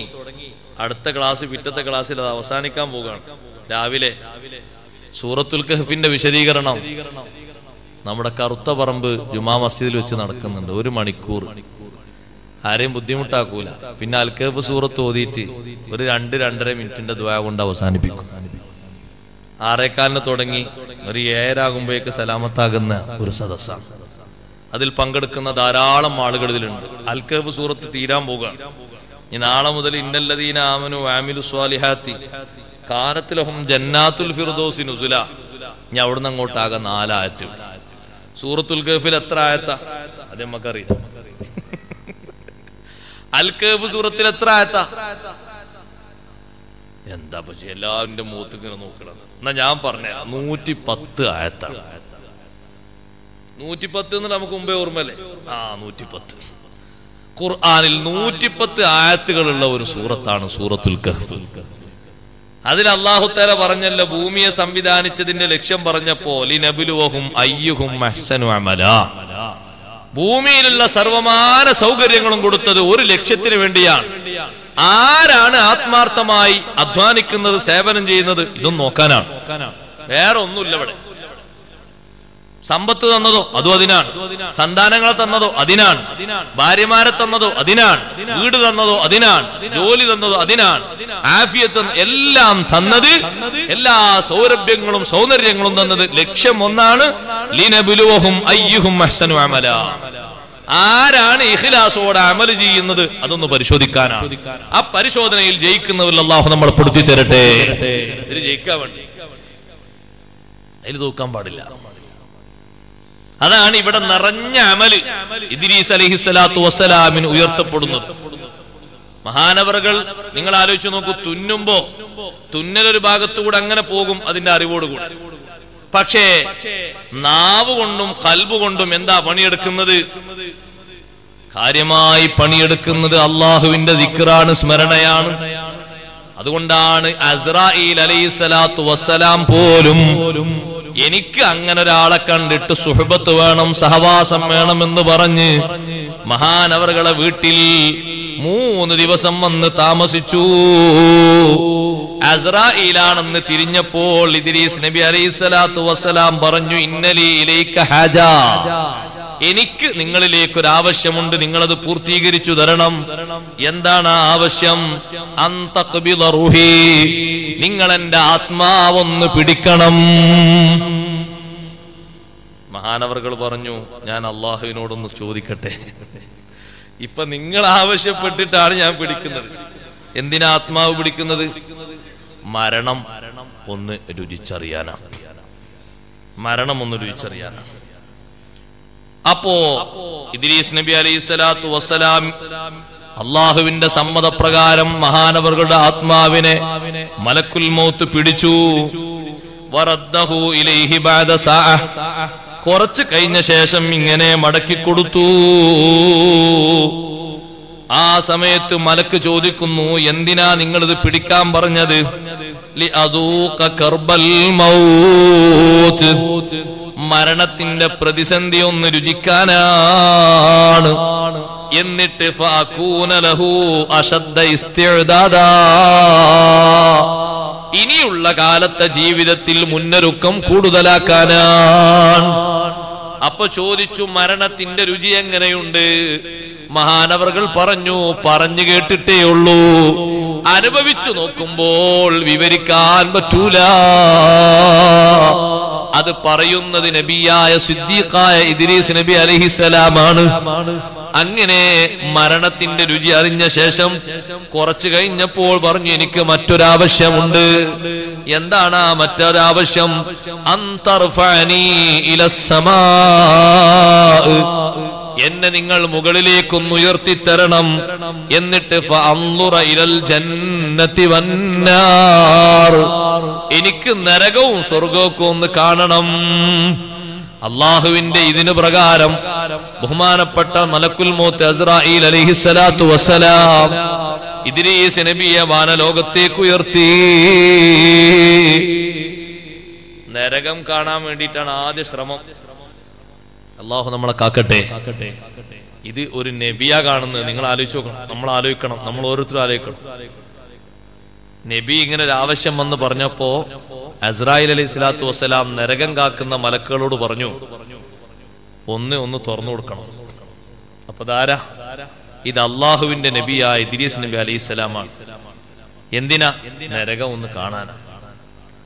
അപ്പൊ ഒരു ചെറിയ പോയിന്റ്, ഏറ്റവും ചെറിയ പോയിന്റ് എത്ര ഉണ്ടാകുമോ ആ പോയിന്റിന്റെ വിടവ് ഒന്ന് പതുക്കെ തുറന്നു കാണിച്ചു കൊടുത്തു. മഹാനവറുകൾ ബോധം കെട്ട് വീണുപോയി. അള്ളാഹു നരകത്തിൽ നിന്ന് കാക്കുമാറാകട്ടെ. മൊത്തം അതിന്റെ മൂടി തുറന്നിട്ടില്ല, മൊത്തം അതിന്റെ ഭാഗം ഓപ്പൺ ചെയ്തിട്ടില്ല. അതിൽ നിന്നൊരു ചെറിയൊരു പോയിന്റ്, ഒരു ചെറിയ വൃത്തം, ഏറ്റവും ചെറിയൊരു വൃത്തം തുറന്നു കൊടുത്തപ്പോഴേക്ക് മഹാനവറുകൾ ബോധം കെട്ട് വീണു. ബോധം തെളിഞ്ഞപ്പോൾ മലക്കുൽ മൗത്ത് അലൈഹിസ്സലാം ചോദിച്ചു, എങ്ങനെയുണ്ട്? പറഞ്ഞും അറിഞ്ഞുമുള്ള ഇൽമല്ലേ ഉള്ളൂ. അനുഭവിച്ചപ്പോൾ ഇത് അതിനേക്കാൾ ഭീകരമാണ്. നഊദു ബില്ലാഹ്. അതുകൊണ്ടല്ലേ അല്ലാഹുമ്മ ഇന്നി അഊദു ബിക മിനന്നാർ എല്ലാ സമയത്തും ആവർത്തിച്ച് പറയുന്നത്. അല്ലാഹു നമ്മളെ കാക്കുമാറാകട്ടെ. രണ്ടാമത് ചോദിക്കുന്നു, ഇനി എനിക്ക് സ്വർഗമൊന്ന് കാണണം. സ്വർഗം ഇങ്ങനെ തുറന്നു കൊടുത്തപ്പോൾ സ്വർഗത്തിൽ നിന്നൊരു പഴം പറിച്ച് ഞാനൊന്ന് ഭക്ഷിക്കട്ടെ, എനിക്കൊന്ന് ഉള്ളിലേക്ക് പ്രവേശനം തരാൻ അള്ളാഹുവോട് നിങ്ങളൊന്ന് ചോദിക്കണം. ബഹുമാനപ്പെട്ട മലക്കുൽ മൗത്ത് അലൈഹിസ്സലാം അള്ളാഹുവിനോട് സമ്മതം ചോദിക്കുന്നു. അള്ളാഹു സമ്മതം കൊടുക്കുന്നു, സ്വർഗത്തിൽ പ്രവേശിക്കുന്നു. അങ്ങനെ സ്വർഗത്തിൽ ഇങ്ങനെ നടന്ന് മഹാനവറുകളോട് കുറച്ചു നേരം അതിലിങ്ങനെ കണ്ട് വിശ്രമിച്ചപ്പോ, ഇനി നിങ്ങളുടെ സ്ഥാനത്തേക്ക് മടങ്ങിപ്പോകാൻ വേണ്ടി നിങ്ങളൊന്ന് പുറത്തേക്ക് വന്നോളൂ എന്ന് പറഞ്ഞപ്പോൾ ഇദ്രീസ് നബി അലൈഹിസ്സലാം ഫതഅല്ലഖ ബിശജറ, അവിടെയുള്ളൊരു മരത്തിന്റെ അടുത്ത് പോയി മരം ഇങ്ങനെ കെട്ടിപ്പിടിച്ചിങ്ങനെ നിന്നു. എന്നിട്ട് പറഞ്ഞു, ലാ അഖ്റുജു മിൻഹാ, ഞാൻ പുറത്തേക്കില്ല. അപ്പൊ അല്ലാഹു തആല അവർക്കിടയിൽ വിധികർത്താവായ ഒരു മലക്കിനെ പറഞ്ഞയച്ചു. ആ മലക്ക് ചോദിച്ചു, മാലക ലാ തഖ്റുജ്, എന്തേ നിങ്ങൾ പുറത്തു വരാത്തത് എന്തേ? അതിന് മഹാനവറുകൾ കൊടുക്കുന്ന മറുപടി, അല്ലാഹു തആല പറഞ്ഞിട്ടുണ്ടല്ലോ, കുല്ലു നഫ്സിൻ ദാഇഖത്തുൽ മൗത്ത്, എല്ലാ ശരീരവും മരണത്തിന്റെ രുചി അറിയുമെന്ന്. ഞാൻ ആ രുചി അറിഞ്ഞിട്ടുണ്ടല്ലോ. അല്ലാഹു തആല പറഞ്ഞിട്ടുണ്ട്, വഇമ്മിൻകും ഇല്ലാ വാരിദുഹാ, നിങ്ങൾ ആ നരകത്തിലൂടെ വരണം, നരകത്തിന്റെ മുകളിലൂടെ വരണം സ്വർഗത്തിലെത്താൻ. ഞാൻ ആ നരകത്തിലൂടെയല്ലേ, നരകത്തിന്റെ മുകളിലൂടെയല്ലേ ഇങ്ങോട്ടെത്തിയത്, അതും ഞാൻ നിർവഹിച്ചിട്ടുണ്ട്. അല്ലാഹു പറഞ്ഞിട്ടുണ്ട്, വമാഹും മിൻഹാ ബിമുഖ്റജീൻ, സ്വർഗത്തിലേക്ക് പ്രവേശനം കിട്ടിയാൽ പിന്നെ പുറത്താക്കപ്പെടുന്ന പരിപാടിയില്ല.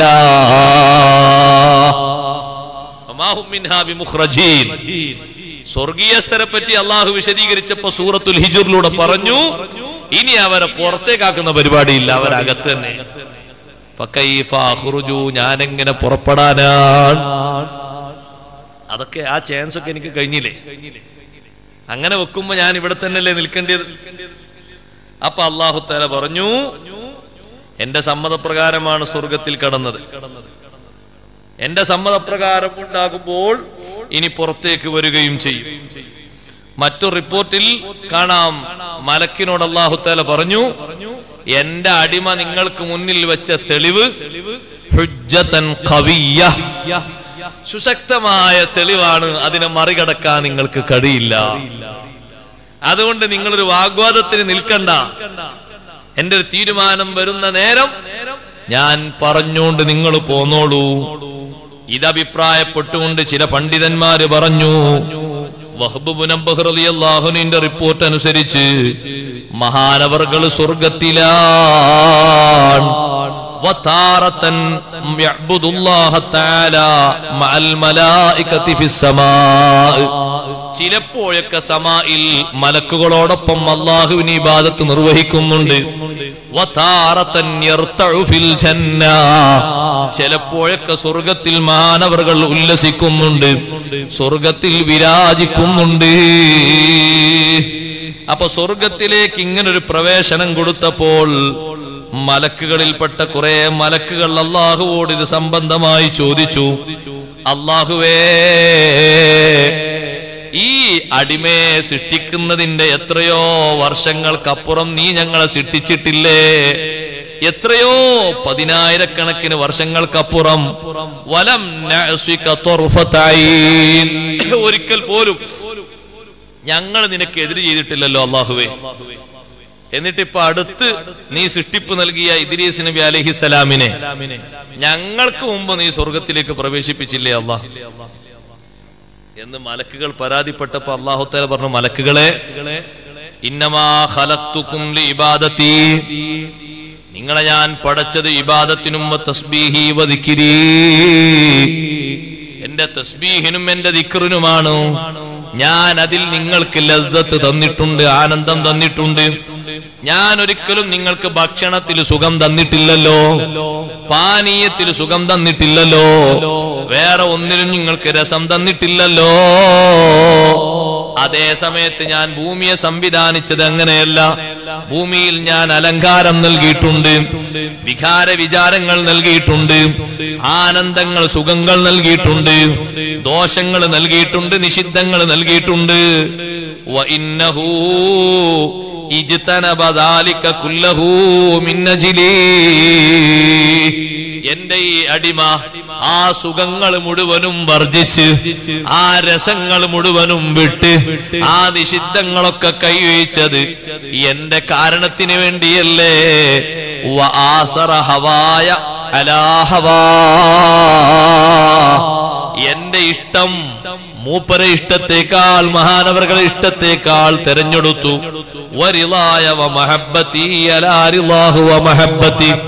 എന്റെ തൃപ്തിയും എന്റെ സ്നേഹവുമാണ് തെരഞ്ഞെടുത്തത്. അതുകൊണ്ട് ഇദ്രീസ് നബി അലൈഹിസ്സലാം പ്രവേശിച്ചതുപോലെ പ്രവേശിക്കണമെന്ന് ഉദ്ദേശമുണ്ടെങ്കിൽ ഭൂമിയിലേക്ക് ഇറങ്ങിയിട്ട് ഇദ്രീസ് നബി ചെയ്ത ഇബാദത്ത് പോലെ ഇബാദത്തെടുത്തോ. അതാണ് ഇനി അതിനുള്ള പോംവഴി. ഞാൻ എന്റെ ഒരു അടിമയെ എങ്ങനെ സ്വർഗത്തിൽ പ്രവേശിപ്പിച്ചതിന് നിങ്ങൾക്ക് പരാതി ഉണ്ടെങ്കിൽ നിങ്ങൾ ചെയ്യേണ്ടത് അങ്ങനെ. നിങ്ങളും ഭൂമിയിലേക്ക് ഇറങ്ങിക്കോളൂ. കാരണം നിങ്ങളെ ഞാൻ ഇവിടെ സൃഷ്ടിച്ച് സംവിധാനിച്ചപ്പോ നിങ്ങൾക്ക് ഒരു നിലക്കും ഭക്ഷണത്തിന്റെ രുചിയും ആസ്വാദനവും തന്നിട്ടില്ല. ഭൂമിയിലുള്ള ആളുകൾക്ക് നിങ്ങൾ ആലോചിച്ചു എന്തെല്ലാം ആസ്വാദനങ്ങൾ അനുവദനീയമായതും അനുവദനീയമല്ലാത്തതും ഇതൊക്കെ നോക്കി ക്ലിയർ ആക്കണം, റെഡി ആക്കണം. അതിന്റെ ഇടയിൽ ഇബാദത്തൊന്നും പോകാതെ സൂക്ഷിക്കുകയും വേണം. അങ്ങനൊക്കെ ഉണ്ടായിട്ടും അതിൽ നിന്ന് എല്ലാം ത്യജിച്ച് എന്റെ പൊരുത്തവും എന്റെ സ്നേഹവും ഈ അടിമ നേടിയെടുത്തു എന്ന കാരണം മുൻനിർത്തിയാണ് ഞാൻ ഈ സ്വർഗപ്രവേശനം കൊടുത്തത്.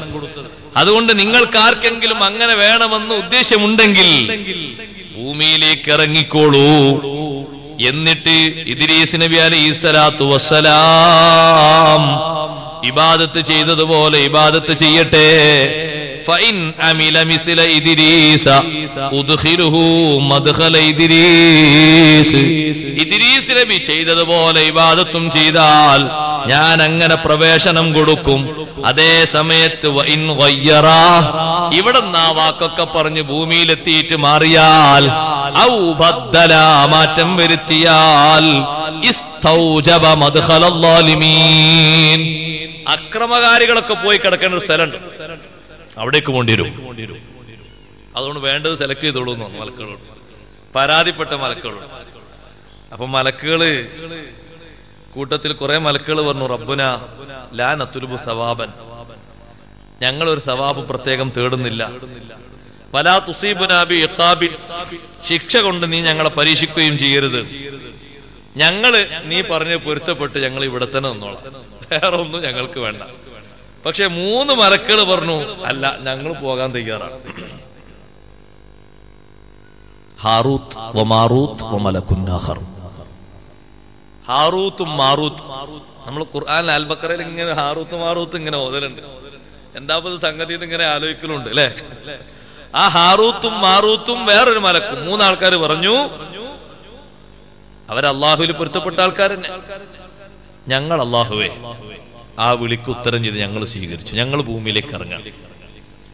ഇദ്രീസ് നബി അലൈഹിസ്സലാമിന്റെ ഇബാദത്ത് പോലെ ഇബാദത്ത് ചെയ്തിട്ട് ഞങ്ങൾക്ക് നീ ആ ഒരു പ്രവേശനം തരണമെന്ന് 3 മലക്കുകൾ പറഞ്ഞു. അപ്പൊ അല്ലാഹു തആല പറഞ്ഞു, എന്നാൽ നിങ്ങളോടൊരു പ്രത്യേക സന്ദേശം പറയാണ്. നിങ്ങൾ ഏതായാലും പോകാൻ ഒരുങ്ങി നിൽക്കല്ലേ. അമ്മാ ഇദ ജതമഅതും അലാ ഹാദാ, ഈ തീരുമാനത്തിൽ നിങ്ങൾ ഉറച്ചു നിൽക്കുകയാണെങ്കിൽ, നിങ്ങൾക്ക് ഞാൻ ഈ പറയുന്നത് ഫലം ചെയ്യുമെങ്കിൽ നിങ്ങൾ 4 കാര്യങ്ങൾ ശ്രദ്ധിക്കണം. 4 വിഷയങ്ങൾ നിങ്ങൾക്ക് ഞാൻ താക്കീത് ചെയ്യുന്നു. ആ 4 എന്റെ അടുക്കൽ മഹാ ദുരന്തങ്ങളാണ്. 4 സംഭവിക്കുന്നത് സൂക്ഷിക്കണം, അല്ലാത്തതൊക്കെ ഞാൻ നിങ്ങൾക്ക് പുറത്തു തന്നേക്കും. വഇൻ അമിൽതുമൂഹാ ലം അഗ്ഫിർ ലക്കും, ആ 4 ചെയ്താ ഞാൻ നിങ്ങൾക്ക് പൊറുക്കൂല. അവർ ചോദിച്ചു, അതെന്താണ്? ഒന്നാമതായി അല്ലാ തഅ്ബുദൂ സ്വനമാ, നിങ്ങളൊരു സ്വനമിനെയും ആരാധിക്കരുത്, ഒരു സ്വനമിനെയും നിങ്ങൾ ഇബാദത്ത് എടുക്കരുത്, ഒരു വിഗ്രഹത്തെയും നിങ്ങൾ ആരാധിക്കരുത്. വലാ തസ്ഫകൂ ദമാ, രണ്ടാമതായി രക്തച്ചൊരിച്ചിലുണ്ടാക്കരുത്. മൂന്നാമതായി വലാ തശ്റബൂ ഖംറാ, ഖംർ കുടിക്കരുത്. അല്ലാഹു നമ്മുടെ ഉമ്മത്തിനെ കാത്തുരക്ഷിക്കട്ടെ. മദ്യപാനം നിങ്ങൾ ആലോചിച്ചു നോക്കൂ. മലക്കുകളോട് അല്ലാഹു തആല കൊടുക്കുന്ന നിർദ്ദേശങ്ങളിൽ 3-മത്തത് വന്നത് എത്ര വലിയ ദുഃഖമുണ്ടെന്നറിയും. ഞാൻ എന്റെ രക്ഷിതാക്കളോട് പ്രത്യേകിച്ചും പറയട്ടെ, ഒരിക്കലും മക്കൾ എത്ര നല്ല വെള്ളപൂശിയ മക്കളാണെങ്കിലും സ്വസ്ഥമായി സ്വതന്ത്രമായി അവർക്ക് അവരെ കൂട്ടത്തിൽ കുടുംബത്തിൽ ജീവിക്കാൻ മറ്റുള്ളവരെ നോക്കേണ്ട ഒരു ചുമതലയും വകുപ്പൊന്നും എത്താത്തൊരാളെ കയ്യിലും നിങ്ങൾ കാശ് ഡെപ്പോസിറ്റ് ചെയ്ത് കൊടുക്കാൻ പാടില്ല. ഒരിക്കലും ചെയ്യരുത്, അബദ്ധമാണ്. ഏതെങ്കിലും ഒരു സാഹചര്യം കിട്ടിയാൽ മതി, വീണ് കിട്ടിയാൽ മതി. അത്തരത്തിൽ കുടുംബക്കാരുമായിട്ട് ഒരു താഴേക്കിടയിൽ ബാധ്യതപ്പെടാതെ ജീവിക്കുന്ന ആളുകളെ ഒരിക്കലും ടൂറിലേക്ക് അയക്കരുത്, ടൂർ പരിപാടിക്ക് അയക്കരുത്. അനുഭവം കൊണ്ടാ പറയുന്നത്. ഞാൻ ആ കഥ വിശദീകരിക്കുന്നില്ല, സമയം പോകുമെന്ന് കരുതിയിട്ട്. അത്തരത്തിൽ ഒരു ചെറുപ്പക്കാരനെയും ഒരു ടൂറിലേക്ക് അയക്കരുത്, സിയാറത്തിന് വിട്ടോളൂ. അതും ബന്ധപ്പെട്ട ബാധ്യതപ്പെട്ട ആളുകളുടെ കൂട്ടത്തിൽ. ഒരിക്കലും അടിച്ചുപൊളിയായ ടൂറുണ്ടല്ലോ, യഥേഷ്ടം സല്ലപിക്കാനും സുഖിക്കാനും സുന്ദരികളെ കണ്ടെത്താനും പറ്റിയത് അത് ഏത് സി മാർക്കിന്റെ പേരിലാണെങ്കിലും ഡി മാർക്കിന്റെ പേരിലാണെങ്കിലും വിട്ടുകൂടാ. ആലിമായ ബാപ്പാന്റെയും ആലിമായ ബാപ്പാക്ക് ജനിച്ച നല്ല ഇഖ്ലാസുള്ള ഉമ്മാന്റെയും മകൻ അത്തരത്തിൽ 1, 2, 3 ടൂറിൽ പോയ കാരണം നാട്ടിൽ മഹാകുടിയനായ സംഭവമുണ്ട്. അതുകൊണ്ട് ശരിക്കും ശ്രദ്ധിക്കണം. അതൊരു സി മാർക്കല്ലേ ഡി മാർക്കല്ലേ എന്ന് പറഞ്ഞാണ് വിട്ടുകൊടുക്കരുത്. മാർക്കിന്റെ പ്രശ്നത്തിൽ എന്തു അനുവദനീയെന്നാ അങ്ങനെ ആരോ പഠിപ്പിച്ചിട്ടുണ്ടോ? മാർക്കിന്റെ ഒരു പ്രശ്നം പറഞ്ഞിട്ട് ഉടുതുണി അഴിച്ചുകൊണ്ട് ഓടാനും പെൺകുട്ടികൾക്ക് സി മാർക്കാണ് വിഷയം. 14 വയസ്സുള്ള കുട്ടി ട്രാക്കിലൂടെ ഓടി. ഇതിന്റെ പേരെനിക്കറിയില്ലേ? സിദ്റത്തുൽ മുൻതഹ. അങ്ങനെ പേര് കേട്ടാ ഉതുടുത്തേ തൊടാൻ തോന്നുള്ളൂ. ആ ചിത്രം കൊടുത്താൽ മുസ്ലിമിന്റെ മനസ്സിലേക്ക് എത്ര വിഷമം തറക്കുന്ന ആലോചിച്ചു നോക്ക്. രക്ഷിതാക്കൾക്ക് വേണ്ടത് സി മാർക്കാണ്. അത്രേ നാ പഠിപ്പിച്ചൂടെ കുട്ടികളെ? സി മാർക്കിന്റെ അപ്പുറം മാർക്ക് കിട്ടും. അതിനും ഒരിക്കല്ല. ചുളിവിലൂടെ എന്ത് കിട്ടി? വെറുതെ ഹലാലും ശരി ഹറാമാരും ശരി. പഠിപ്പിക്കാനും ട്യൂഷൻ കൊടുക്കാൻ ഒരാളെ ശമ്പളത്തിന് ഇതൊക്കെ പണം മുടക്കണ പരിപാടിയിലൊന്നും പാകൂല. ഒന്നും പഠിപ്പിച്ചാൻ പറ്റിയ ഒരു ഉസ്താദ് ഉണ്ട്, ഒരു ടീച്ചർ ഉണ്ട്. ആ ടീച്ചറെ നിങ്ങളെ മോളെ ഏൽപ്പിച്ചോളൂ. ഇന്നാ രാത്രിയോ പകരം ഏതെങ്കിലും സമയം അതിപ്പോ ഞാൻ അതിന് വേറെ ശമ്പളം കൊടുക്കണ്ടേ? അപ്പൊ പിന്നെ അതാ ചിന്തിക്കും. ഇപ്പുറത്ത് 10,000 കൊടുത്ത് 4 ദിവസം 5 ദിവസം പോയി വരുമ്പോ ഒരു വക്ത് നിസ്കാരമല്ല. കാണാത്ത ദുരന്തങ്ങളും ദുരിതങ്ങളും ഇല്ല, അനുഭവിക്കാത്ത വിഷയങ്ങളില്ല. അത്രയും അധികം വിശദീകരിക്കാൻ പറ്റാത്ത രൂപത്തിൽ എല്ലാം തെറിച്ചു വരുന്ന രൂപത്തിലായിട്ട് സഹോദരന്മാരെ പിന്നെ ഇവിടുന്ന് പിടിച്ചു കിട്ടാനാ. നമ്മളിൽ നിന്നൊരു ചാൻസ് അവർക്ക് കിട്ടിയാൽ അവരെങ്ങനെ വെച്ചു കൂട്ടണം എന്നല്ല ഞാൻ പറഞ്ഞത്. ഓരോ സമയത്തുമുള്ള കാര്യങ്ങൾ നമ്മൾ നിയന്ത്രിക്കണം, തല കൊടുത്ത് ശരിക്കും ചിന്തിക്കണം. എന്റെ ദർസിൽ പഠിച്ചിരുന്ന കുട്ടി B.Ed പഠിച്ചപ്പോ എന്നോട് പറഞ്ഞു, ഉസ്താദ് എങ്ങനെ കോളേജിൽ നിന്ന് ടൂർ പോകുന്നുണ്ട്, അവരൊക്കെ ചെല്ലാൻ വേണ്ടി പറഞ്ഞു. ഞാൻ ചോദിച്ചു, മോനെ അതിന് പോയാൽ എന്താ കിട്ടുക? അപ്പൊ പറഞ്ഞു, പോയിട്ട് കുറെ എങ്ങനെ എഴുതി വന്നാൽ സി മാർക്ക് കിട്ടും. ഞാൻ പറഞ്ഞു, കുട്ടി ഒരു കാര്യം ചെയ്തോ, കുട്ടി ഒരു 10-50 രൂപ എന്റെ ചെലവുണ്ടാകുള്ളൂ, അങ്ങോട്ടും ഇങ്ങോട്ടും കൂടി നിലമ്പൂരൊന്നും പോയിക്കോളൂ. വലിയ ഒരു അത്ഭുതമുള്ള ഒരു തേക്ക് അവിടെ ഉണ്ട്. അതിങ്ങനെ ശരിക്കും കണ്ടാൽ അതൊക്കെ ഒന്ന് ഇങ്ങനെ എഴുതിക്കോളി. ഒന്ന് വയനാട്ടിലേക്കൊന്ന് പോയിക്കോളി, ആ വളവൊക്കെ ഒന്ന് കണ്ട്, അതിന്റെ ട്രാക്കൊക്കെ ഒന്ന് കണ്ട് അതും ഒന്ന് എഴുതിക്കോളി. ആ ഭൂമിയുടെ കിടപ്പും കാര്യങ്ങളൊക്കെ ഒന്ന് കണ്ട് വിശദമായിട്ട് എഴുതി. നിങ്ങളുടെ ദൃഷ്ടിയിൽ എഴുതാനും അത്ഭുതപ്പെടാനും പറ്റിയ കാഴ്ചകളും കാര്യങ്ങളും എഴുതാന്നല്ലേ. അതിനിപ്പോ ഈ വിവാഹിതരായ സ്ത്രീകൾ അതിലുണ്ട്, 2 കുട്ടികളുള്ളവരുണ്ട്, 1 കുട്ടിയുള്ളവരുണ്ട്, കുട്ടിയാകാൻ കാത്തു കഴിയുന്നവരുണ്ട്. ഇവരോടൊക്കെ കൂടി 3-4 ദിവസം എല്ലാ ഹറാമും ഹലാൽ, എല്ലാ ഹലാലും ഹറാം എന്ന അർത്ഥത്തിലുള്ള ഈ പോക്കിന് എന്താ അർത്ഥമുള്ളത്? അതുകൊണ്ട് അങ്ങോട്ട് വിടൂല എന്ന് നിങ്ങൾ പറഞ്ഞാൽ മതി. അങ്ങനെ അവർ നിർബന്ധം പറയുകയാണെങ്കിൽ ഇങ്ങനൊരു കാര്യം ചെയ്താൽ മതി. ഞാനത് അങ്ങനെ പറയാനുള്ള കാരണം, അത്തരത്തിൽ വരുന്ന ഏത് വിഷയങ്ങളെയും നമ്മൾ കാണേണ്ടതുപോലെ കാണും. നമ്മളെ സമൂഹത്തെ കുത്തഴിക്കുക എന്നൊരു സ്വഭാവം അതിന്റെ പിന്നിലുണ്ട്. അതില്ല എന്ന് പറയാൻ പറ്റൂല. ഇല്ലാത്തതും ഒരു പക്ഷേ ഉണ്ടാകാം, അത് സ്വാഗതാർഹമായിരിക്കും. പക്ഷേ ഇങ്ങനെ നടക്കുന്നതും. സഹോദരിമാരോട് പറയട്ടെ, ഫാമിലി ടൂർ എന്ന തരത്തിൽ ഒരു ടൂർ നടക്കാറുണ്ട് ചില സ്ഥലത്തൊക്കെ. ഇവിടത്തിന്റെ ഹാൽ എനിക്കറിയില്ല, ഇവിടെ അങ്ങനെ ഇല്ലാതിരിക്കുണ്ടാകൂല, ഇല്ലാത്ത സാഹചര്യം ഉണ്ട് ചില സ്ഥലത്തൊക്കെ. എന്താ പരിപാടി അറിയങ്ങൾ? അതിൽ ഒരു പുരുഷൻ 10-40 സ്ത്രീകൾ, അല്ലെങ്കിൽ 2-3 പുരുഷന്മാർ. ഈ 3 പുരുഷന്മാരിൽ കാണാൻ പറ്റിയ ഒരു പെണ്ണും അതിലില്ല. അവർ കാണാൻ പറ്റിയത് കാരണം അവരെ പെണ്ണുങ്ങളെയും അവരെ ബന്ധുക്കളെയും കയറ്റിയിട്ടില്ല. എന്നിട്ട് ദീർഘദൂര സ്ഥലങ്ങളിലേക്ക്, കാഴ്ച സ്ഥലങ്ങളിലേക്ക് പോകുന്നു. യഥേഷ്ടം കൊഞ്ചിക്കുഴഞ്ഞ് വേണ്ടതുപോലെ സുഖിച്ച് കാണേണ്ടതൊക്കെ കണ്ട് ഉല്ലസിക്കേണ്ടതൊക്കെ ഉല്ലസിച്ച് തിരിച്ചു വരുന്നു. സുബ്ഹാന ജല്ല ജലാലുഹു, അതും കടുത്ത തെറ്റാണ്. നിങ്ങൾ ആലോചിച്ചു നോക്കൂ. വലാ തശ്റബൂ ഖംറാ, മലക്കുകളോടാണ് അള്ളാഹു പറയുന്നത്, നിങ്ങൾ ഭൂമിയിലേക്കാ പോകുന്നത്, ഭൂമിയിൽ അങ്ങനെ ഒരു സ്വഭാവം ഉണ്ട്, അതുകൊണ്ട് കള്ളു കുടിക്കരുത്, മദ്യപാനം അരുത്. വലാ തതഊ മുഹറമാ, നിഷിദ്ധമായ ഒരു സുഖം നിങ്ങൾ സുഖിക്കരുത്. ഇത് നാലും നിങ്ങൾ ശ്രദ്ധിക്കണം. ആ നിർദ്ദേശം കേട്ടിട്ട് അവര് ഭൂമിയിലേക്ക് ഇറങ്ങി. അവര് ഭൂമിയിൽ കുറച്ചു കാലം അങ്ങനെ താമസിച്ചു.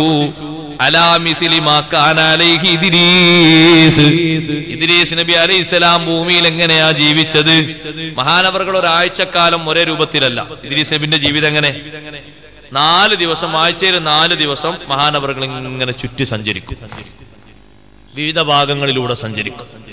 3 ദിവസം യുഅല്ലിമുന്നാസൽ ഖൈർ, ജനങ്ങൾക്ക് ഖൈർ പഠിപ്പിച്ചു കൊടുക്കും. വയദഊനഹും ഇലാ ഇബാദത്തില്ലാഹി വത്വഅതിഹി, അല്ലാഹുവിന്റെ ഇബാദത്തിലേക്കും അല്ലാഹുവിന്റെ വിശ്വാസത്തിലേക്കും അവരെ ക്ഷണിക്കും. 3 ദിവസം 3 ദിവസം മുഅല്ലിമുൽ ഖൈറാൻ. 4 ദിവസം മഹാനവറുകൾ ഇങ്ങനെ ഒരു സയ്യാഹാൻ, ചുറ്റി സഞ്ചരിച്ച് വിവിധ ഭാഗങ്ങളിലുള്ള ആളുകളൊക്കെ പരിശോധിച്ചറിഞ്ഞ് പല വിഷയങ്ങളൊക്കെ ഒന്നറിഞ്ഞ് വേണ്ട കാര്യങ്ങളൊക്കെ പറഞ്ഞു കൊടുത്ത് ഓരോന്നും കണ്ടറിഞ്ഞുകൊണ്ടുവരും. അങ്ങനെ അവരും ജീവിച്ചു. ഒരു സുഹ്റത്ത് എന്ന പെണ്ണിനെ കൊണ്ട് അല്ലാഹു അവരെ പരീക്ഷിച്ചു. വകാനത് മിൻ അജ്മലിൻ നിസാ, അന്നത്തെ സൗന്ദര്യവതിയായ പെണ്ണ്. ആ പെണ്ണിലേക്ക് അവരൊരു നോട്ടം നോക്കി. ഇഫ്തതനൂ ബിഹാ, ആ നോട്ടം അവരെ തെറ്റിച്ചു. വീണ്ടും വീണ്ടും നോട്ടങ്ങൾ ആവർത്തിച്ചു. അല്ലാഹു ജല്ല ജലാലുഹു അവരോട് പറഞ്ഞിട്ടില്ലേ നിർദ്ദേശങ്ങളൊക്കെ സ്വീകരിക്കണം? മുന്നോട്ട് വെച്ചത് അവര് പലരും മറന്നുപോയി. ആ പെണ്ണിന്റെ ശരീരം അവരാവശ്യപ്പെട്ടു. ആ സമയത്ത് ആ പെണ്ണ് പറഞ്ഞു, എനിക്ക് സമ്മതമാണ്, പക്ഷേ വലാകിൻ ലീ സൗജ്, എനിക്കൊരു ഇണയുണ്ട്. ആ ഇണ എന്റെ കൂടെ ഉണ്ടാകലോടുകൂടെ നിങ്ങൾ ഉദ്ദേശിക്കുന്നത് എനിക്ക് സൗകര്യപ്പെടൂല. അതുകൊണ്ട് നിങ്ങൾക്ക് അങ്ങനെ സൗകര്യപ്പെടുത്തി തരണമെങ്കിൽ നിങ്ങൾ അദ്ദേഹത്തെ കൊന്നുകളയണം. ഇപ്പൊ അടുത്ത് വിഷം കലർത്തിയിട്ട് കുടുംബത്തിലെ കുറെ ആൾക്കാർ മരണപ്പെട്ടു പോയ വേറൊരു കഥ ഉണ്ടായല്ലോ, നിങ്ങളൊക്കെ വായിച്ചില്ലേ? അത് ഇതിന്റെ മറ്റൊരു പതിപ്പാന്ന് കൂട്ടിയാൽ മതി. എന്തെല്ലാമാണ്. അള്ളാഹു കാത്തു രക്ഷിക്കട്ടെ. അത്തരത്തിൽ ഏതെങ്കിലും വിഷയങ്ങളിൽ കുടുങ്ങിയവരുണ്ടെങ്കിൽ അവരൊക്കെ അള്ളാഹു രക്ഷപ്പെടുത്തട്ടെ. ഇതൊക്കെ ജീവിതത്തിന്റെ താളം തെറ്റുന്ന ഒരു സ്വഭാവമാണ്. അപ്പൊ നിങ്ങൾ അദ്ദേഹത്തെ കൊല്ലണം. അപ്പൊ അവര് അങ്ങോട്ടും ഇങ്ങോട്ടും പരസ്പരം ചർച്ച ചെയ്തു. അത് പറ്റൂലട്ടോ. അള്ളാഹു നമ്മളോട് കൽപ്പിച്ച രണ്ടാമത്തെ വിഷയം എന്താണെന്നറിയോ? രക്തച്ചൊരിച്ചിലുണ്ടാക്കരുത് എന്നാണ്. 4 നിർദ്ദേശം വെച്ച് രണ്ടാമത്തെ രക്തച്ചൊരിച്ചിലുണ്ടാക്കരുത്. അതുകൊണ്ട് അത് പാടില്ല. നിഷിദ്ധമായ ഒരു സുഖം നമ്മൾ സുഖിക്കരുത് എന്ന് അള്ളാഹു നമ്മളോട് പറഞ്ഞിട്ടില്ലേ? 4-മത്തെ അതല്ലേ? നമ്മൾ ഈ പെണ്ണിനെ ഉദ്ദേശിക്കുന്ന അതല്ലേ? പക്ഷെ അപ്പൊ കൂട്ടത്തിൽ ഒരാൾ പറഞ്ഞു, നമ്മൾ ഇതൊക്കെ ചെയ്യാം, പിന്നെ അങ്ങ് തൗബ ചെയ്താൽ മതി.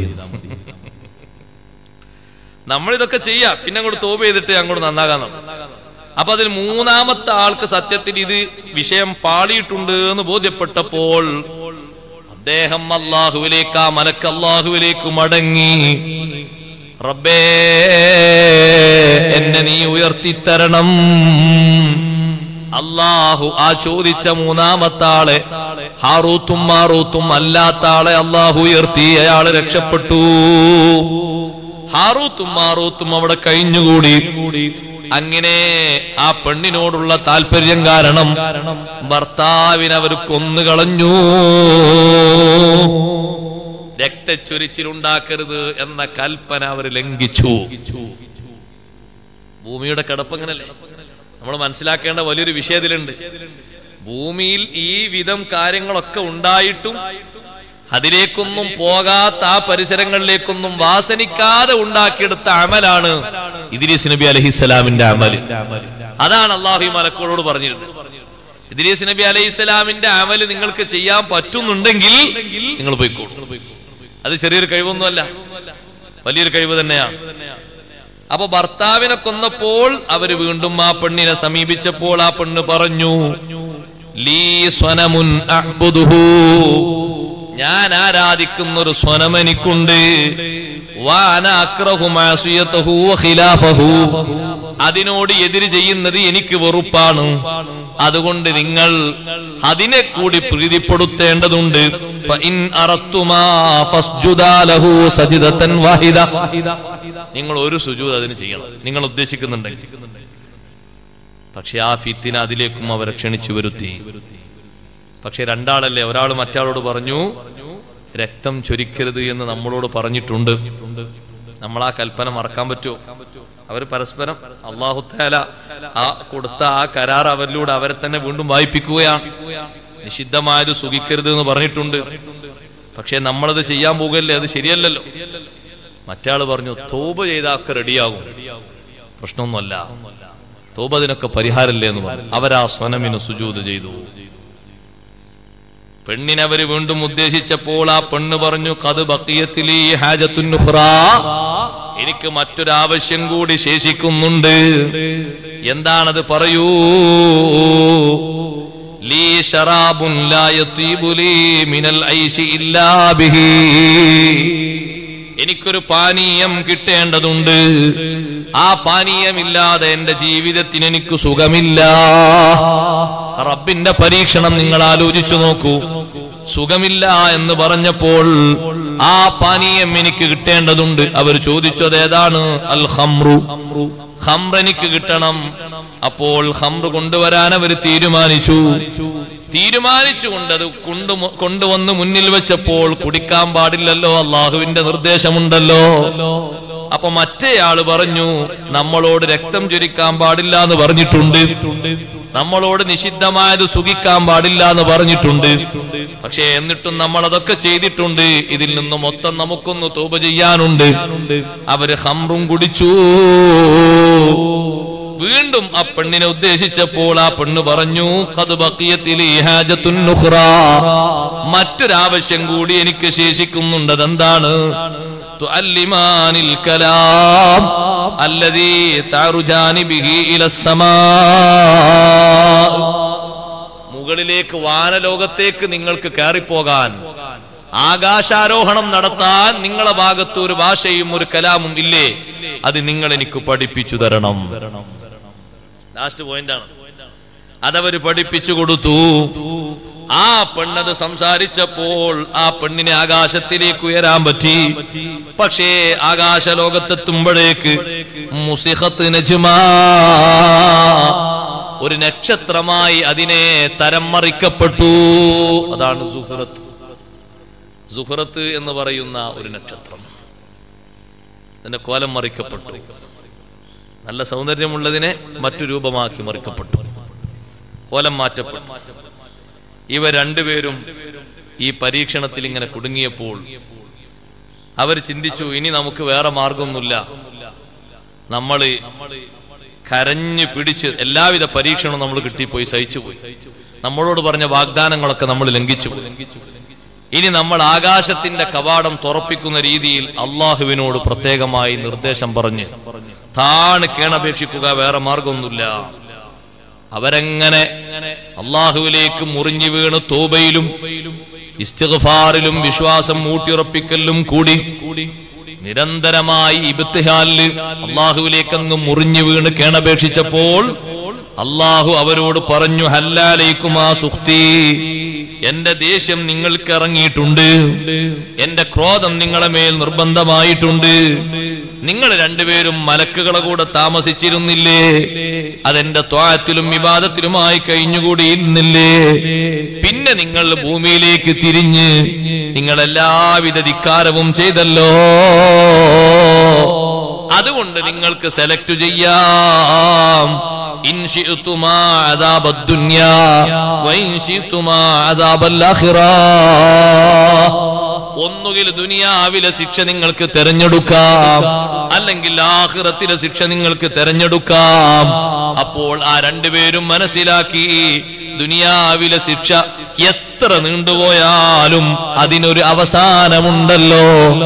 ആഖിറത്തിലെ ശിക്ഷക്ക് ലൈസ ലഹു സവാൽ, അതിനൊരു അവസാനമില്ലല്ലോ, നീക്കുപോക്കില്ലല്ലോ. അവർ ദുനിയാവിലെ അദാബ് തെരഞ്ഞെടുത്തു. ഇമാം സുയൂത്തി തങ്ങൾ രേഖപ്പെടുത്തുന്നു ഫഹുമാ ബിബാബിൽ, അവർ ബാബിലോണിലുണ്ട്. മുഅല്ലഖൈനി മൻകൂസൈനി മുഖറനൈനി ഇലാ യൗമിൽ ഖിയാമ. രണ്ടുപേരും കോലം മറിക്കപ്പെട്ട രൂപത്തിൽ ശിക്ഷ അനുഭവിച്ചുകൊണ്ടിരിക്കുന്നുണ്ട്, ശിക്ഷിക്കപ്പെട്ടുകൊണ്ടിരിക്കുന്നുണ്ട് ഖിയാമത്ത് നാൾ വരെ. സുബ്ഹാന ജല്ല ജലാലുഹു. മലക്കുകളോട് അല്ലാഹു കൊടുത്ത നിർദ്ദേശം, ഭൂമി ലോകത്തേക്ക് എത്തിയപ്പോഴേക്ക് അതിന്റെ പാടുമാറി. ഇദ്രീസ് അലൈഹിസ്സലാത്തു വസ്സലാമിന് അല്ലാഹുവിൽ നിന്ന് ലഭിച്ച മക്കാനൻ അലിയ, ഉന്നതമായ സ്ഥാനം കിട്ടിയപ്പോൾ ആ സ്ഥാനത്തെ പറ്റി അവരും ആഗ്രഹിച്ചപ്പോൾ അല്ലാഹു കൊടുത്ത നിർദ്ദേശമാണ്. സഹോദരങ്ങളെ, അപ്പോൾ ഇദ്രീസ് അലൈഹിസ്സലാത്തു വസ്സലാം ആ റിഫഅത്തിലാണ്, ഉയർച്ചയിലാണുള്ളത്. ഈസാ നബി അലൈഹിസ്സലാം വഫാത്താകാതെ ഉയർത്തപ്പെട്ടതുപോലെ ഇദ്രീസ് നബിയെയും അങ്ങനെ ഉയർത്തപ്പെട്ടു എന്ന് പണ്ഡിതന്മാര് പഠിപ്പിക്കുന്നുണ്ട്. ഏതായിരുന്നാലും ആ ഇദ്രീസ് നബി അലൈഹിസ്സലാമിന്റെ ജീവിതത്തിൽ നിന്ന് ഒരുപാട് വിഷയങ്ങൾ നമുക്ക് പഠിക്കാനുണ്ട്. പ്രധാനമായും തൊഴിലിന്റെ മേഖല, വിദ്യാഭ്യാസത്തിന്റെ മേഖല, അതേ രൂപത്തിൽ ഇബാദത്തിന്റെ മേഖല, ഈ മൂന്ന് മേഖലകളും ശ്രദ്ധിച്ച് മഹാനവർകൾ അല്ലാഹുവിലേക്ക് ഇബാദത്ത് കൊണ്ട് അടുത്തതുപോലെ നമ്മളും അല്ലാഹുവിലേക്ക് അടുക്കേണ്ടതുണ്ട്. അല്ലാഹു ജല്ല ജലാലുഹു നമുക്കതിന് തൗഫീഖ് നൽകട്ടെ. നമ്മുടെ ഈ മജ്ലിസ് അതിന് സബബായി അല്ലാഹു സ്വീകരിക്കുമാറാകട്ടെ. വെള്ളിയാഴ്ച രാവാണ്, അതുകൊണ്ട് നിങ്ങളൊക്കെ പ്രാർത്ഥനയ്ക്ക് വേണ്ടി അല്പനേരം നിൽക്കണം. നീണ്ട പ്രാർത്ഥനയില്ല, അത് സമാപനത്തിൽ വരാനുണ്ട്. എല്ലാവരും ഒന്ന് എഴുന്നേറ്റ് നിന്ന് മദ്ഹ് ചൊല്ലി പതിവ് പോലെ നമ്മൾ ദുആയിലേക്ക് പ്രവേശിക്കുകയാണ്. അല്ലാഹു നമ്മുടെ ഈ മജ്ലിസ് ദുആഇന് ഇജാബത്തുള്ള നല്ല സദസ്സായി നമ്മിൽ നിന്ന് സ്വീകരിക്കുമാറാകട്ടെ. أنت تطلع بيننا في الكواكب كالبدور بل وأشرف منه يا سيدي خير النبي الصلاة على النبي والسلام على الرسول الشفيع الأبطحي والحبيب العربي أنت أم أم أبو ما رأينا فيهما مثل حسنك قط يا سيدي خير النبي الصلاة على النبي والسلام على الرسول الشفيع الأبطحي والحبيب العربي أنت منجينا غدا من شفاعتك الصفا من لنا مثلك يا سيدي خير النبي الصلاة على النبي والسلام على الرسول الشفيع الأبطحي والحبيب العربي ارتكبت على الخطا غير حصير وعداد لك أشكو فيه يا سيدي خير النبي الصلاة على النبي والسلام على الرسول الشفيع الأبطحي والحبيب العربي إننا نرجو إلى كأس حوضك للعطش يوم نشر كتابيا سيدي خير النبي الصلاة على النبي والسلام على الرسول الشفيع الأبطحي والحبيب العربي الشفاعة هب لنا في القيامة مشفقا واهلنا إن ضعيا سيدي خير النبي الصلاة على النبي والسلام على الرسول شفيع الأبطحي والحبيب العربي الصلاة على النبي كل وقت دائما لاح نجم في السماء سيدي خير النبي الصلاة على النبي والسلام على الرسول الشفيع الأبطحي والحبيب العربي Alhamdulillah Rabbil Alameen Hamdan yuwafi ni'amahu wa yukafi'u mazidah Allahumma salli wa sallim wa barik ala rasulika sayyidina wa maulana Muhammad wa ala alihi wa ashabi sayyidina wa maulana Muhammad Arhamur Rahimeenaya Al-Malikul Jabbaraya Sarvadinadhanaya Allah ഞങ്ങൾ ഈ ഒത്തുകൂടിയ മജ്ലിസ് വെള്ളിയാഴ്ച രാവിലാണ് നീ സ്വീകരിക്കണേ റഹ്മാനെ. അല്ലാഹുവേ, ഞങ്ങൾ ഈ പറഞ്ഞതും കേട്ടതും ഇരുന്നതും എല്ലാം സ്വാലിഹായ അമലുകളായി ഞങ്ങൾ നീ ഖബൂൽ ചെയ്യണേ റഹ്മാനെ. എന്തെങ്കിലും പാകപ്പിഴവുകൾ അപാകതകൾ വന്നെങ്കിൽ നിന്റെ മഹ്ലായ ഫദ്ല് കൊണ്ട് മഹാന്മാരായ അംബിയ ഔലിയാക്കളുടെ മദദ് കൊണ്ട് നീ മാപ്പാക്കി തരണേ റഹ്മാനെ.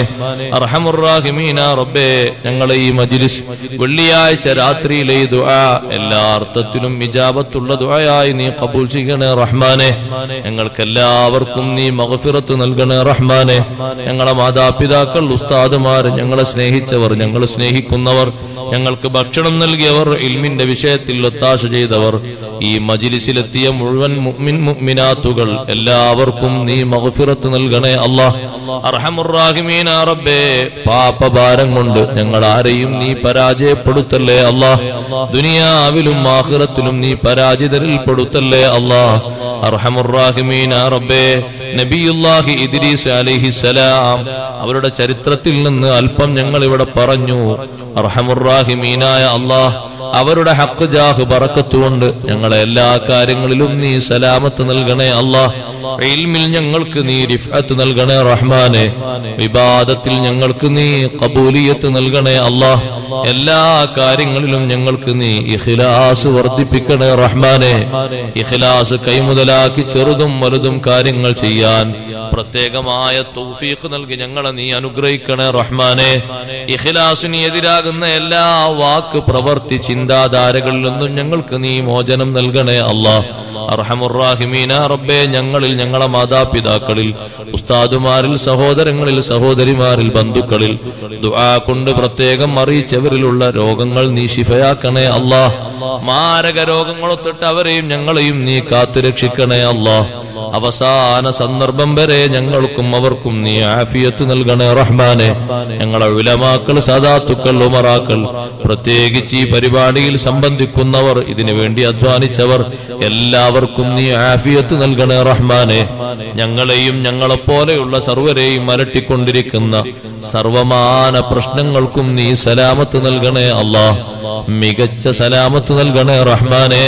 അർഹമുർ റഹീമീന റബ്ബേ, എന്ത് കൈതുകൾ ആ വിഷയത്തിലുണ്ടെങ്കിലും നീ അത് ഖസാറത്തിലാക്കണേ റഹ്മാനെ.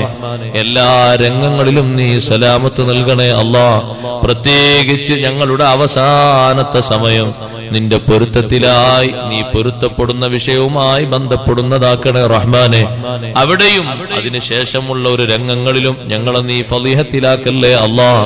മരിക്കുന്നതിന്റെ മുമ്പ് നല്ല ആഫിയത്തുള്ള സന്ദർഭത്തിൽ തന്നെ മഖ്ബൂലും മബ്റൂറുമായ ഹജ്ജ് ഉംറകൾ നിർവഹിക്കാനും ഹബീബായ അഷ്റഫുൽ ഖൽഖ് സല്ലല്ലാഹു അലൈഹി വസല്ലം തങ്ങളെ സിയാറത്തുകൾക്കും നീ തൗഫീഖ് നൽകണേ അല്ലാഹ്.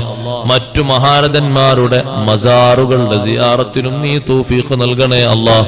അർഹമുർ റഹീമീന റബ്ബേ, ഞങ്ങളിൽ നിന്ന് മൺമറഞ്ഞു പോയ മാതാപിതാക്കൾ, ഉസ്താദുമാർ, ഞങ്ങളെ സ്നേഹിച്ചവർ, കഴിഞ്ഞ കാലങ്ങളിൽ ഞങ്ങളെ സദസ്സിന്റെ മുൻനിരയിൽ ഉണ്ടായിരുന്നവർ പലരും, ഞങ്ങളെ സദസ്സിലുള്ള ഉമ്മമാര്, ഉപ്പമാര് പലരും, എല്ലാവർക്കും റഹ്മാനാ റബ്ബേ സദസ്സിന്റെ ബറക്കത്ത് നീ എത്തിക്കണേ റഹ്മാനെ. ഉസ്താദ് അവരുടെ നാട്ടിൽ ഇന്നലെ മരണപ്പെട്ടു പോയ ബാഖവി ഉസ്താദ്, അവർക്ക് നീ മഗ്ഫിറത്ത് നൽകണേ അല്ലാഹ്, മർഹമത്ത് നൽകണേ അല്ലാഹ്. ഈ അടുത്ത ഞങ്ങൾ മൺമറഞ്ഞു പോയ മുഴുവൻ സദാത്തുക്കൾ, ഉലമാക്കൾ, സുഹൃത്തുക്കൾ, പരിചയക്കാർ എല്ലാവർക്കും നീ മഗ്ഫിറത്തും മർഹമത്തും നൽകണേ അല്ലാഹ്. ربنا تقبل منا إنك أنت السميع العليم وتب علينا إنك أنت التواب الرحيم آمين برحمتك يا أرحم الراحمين.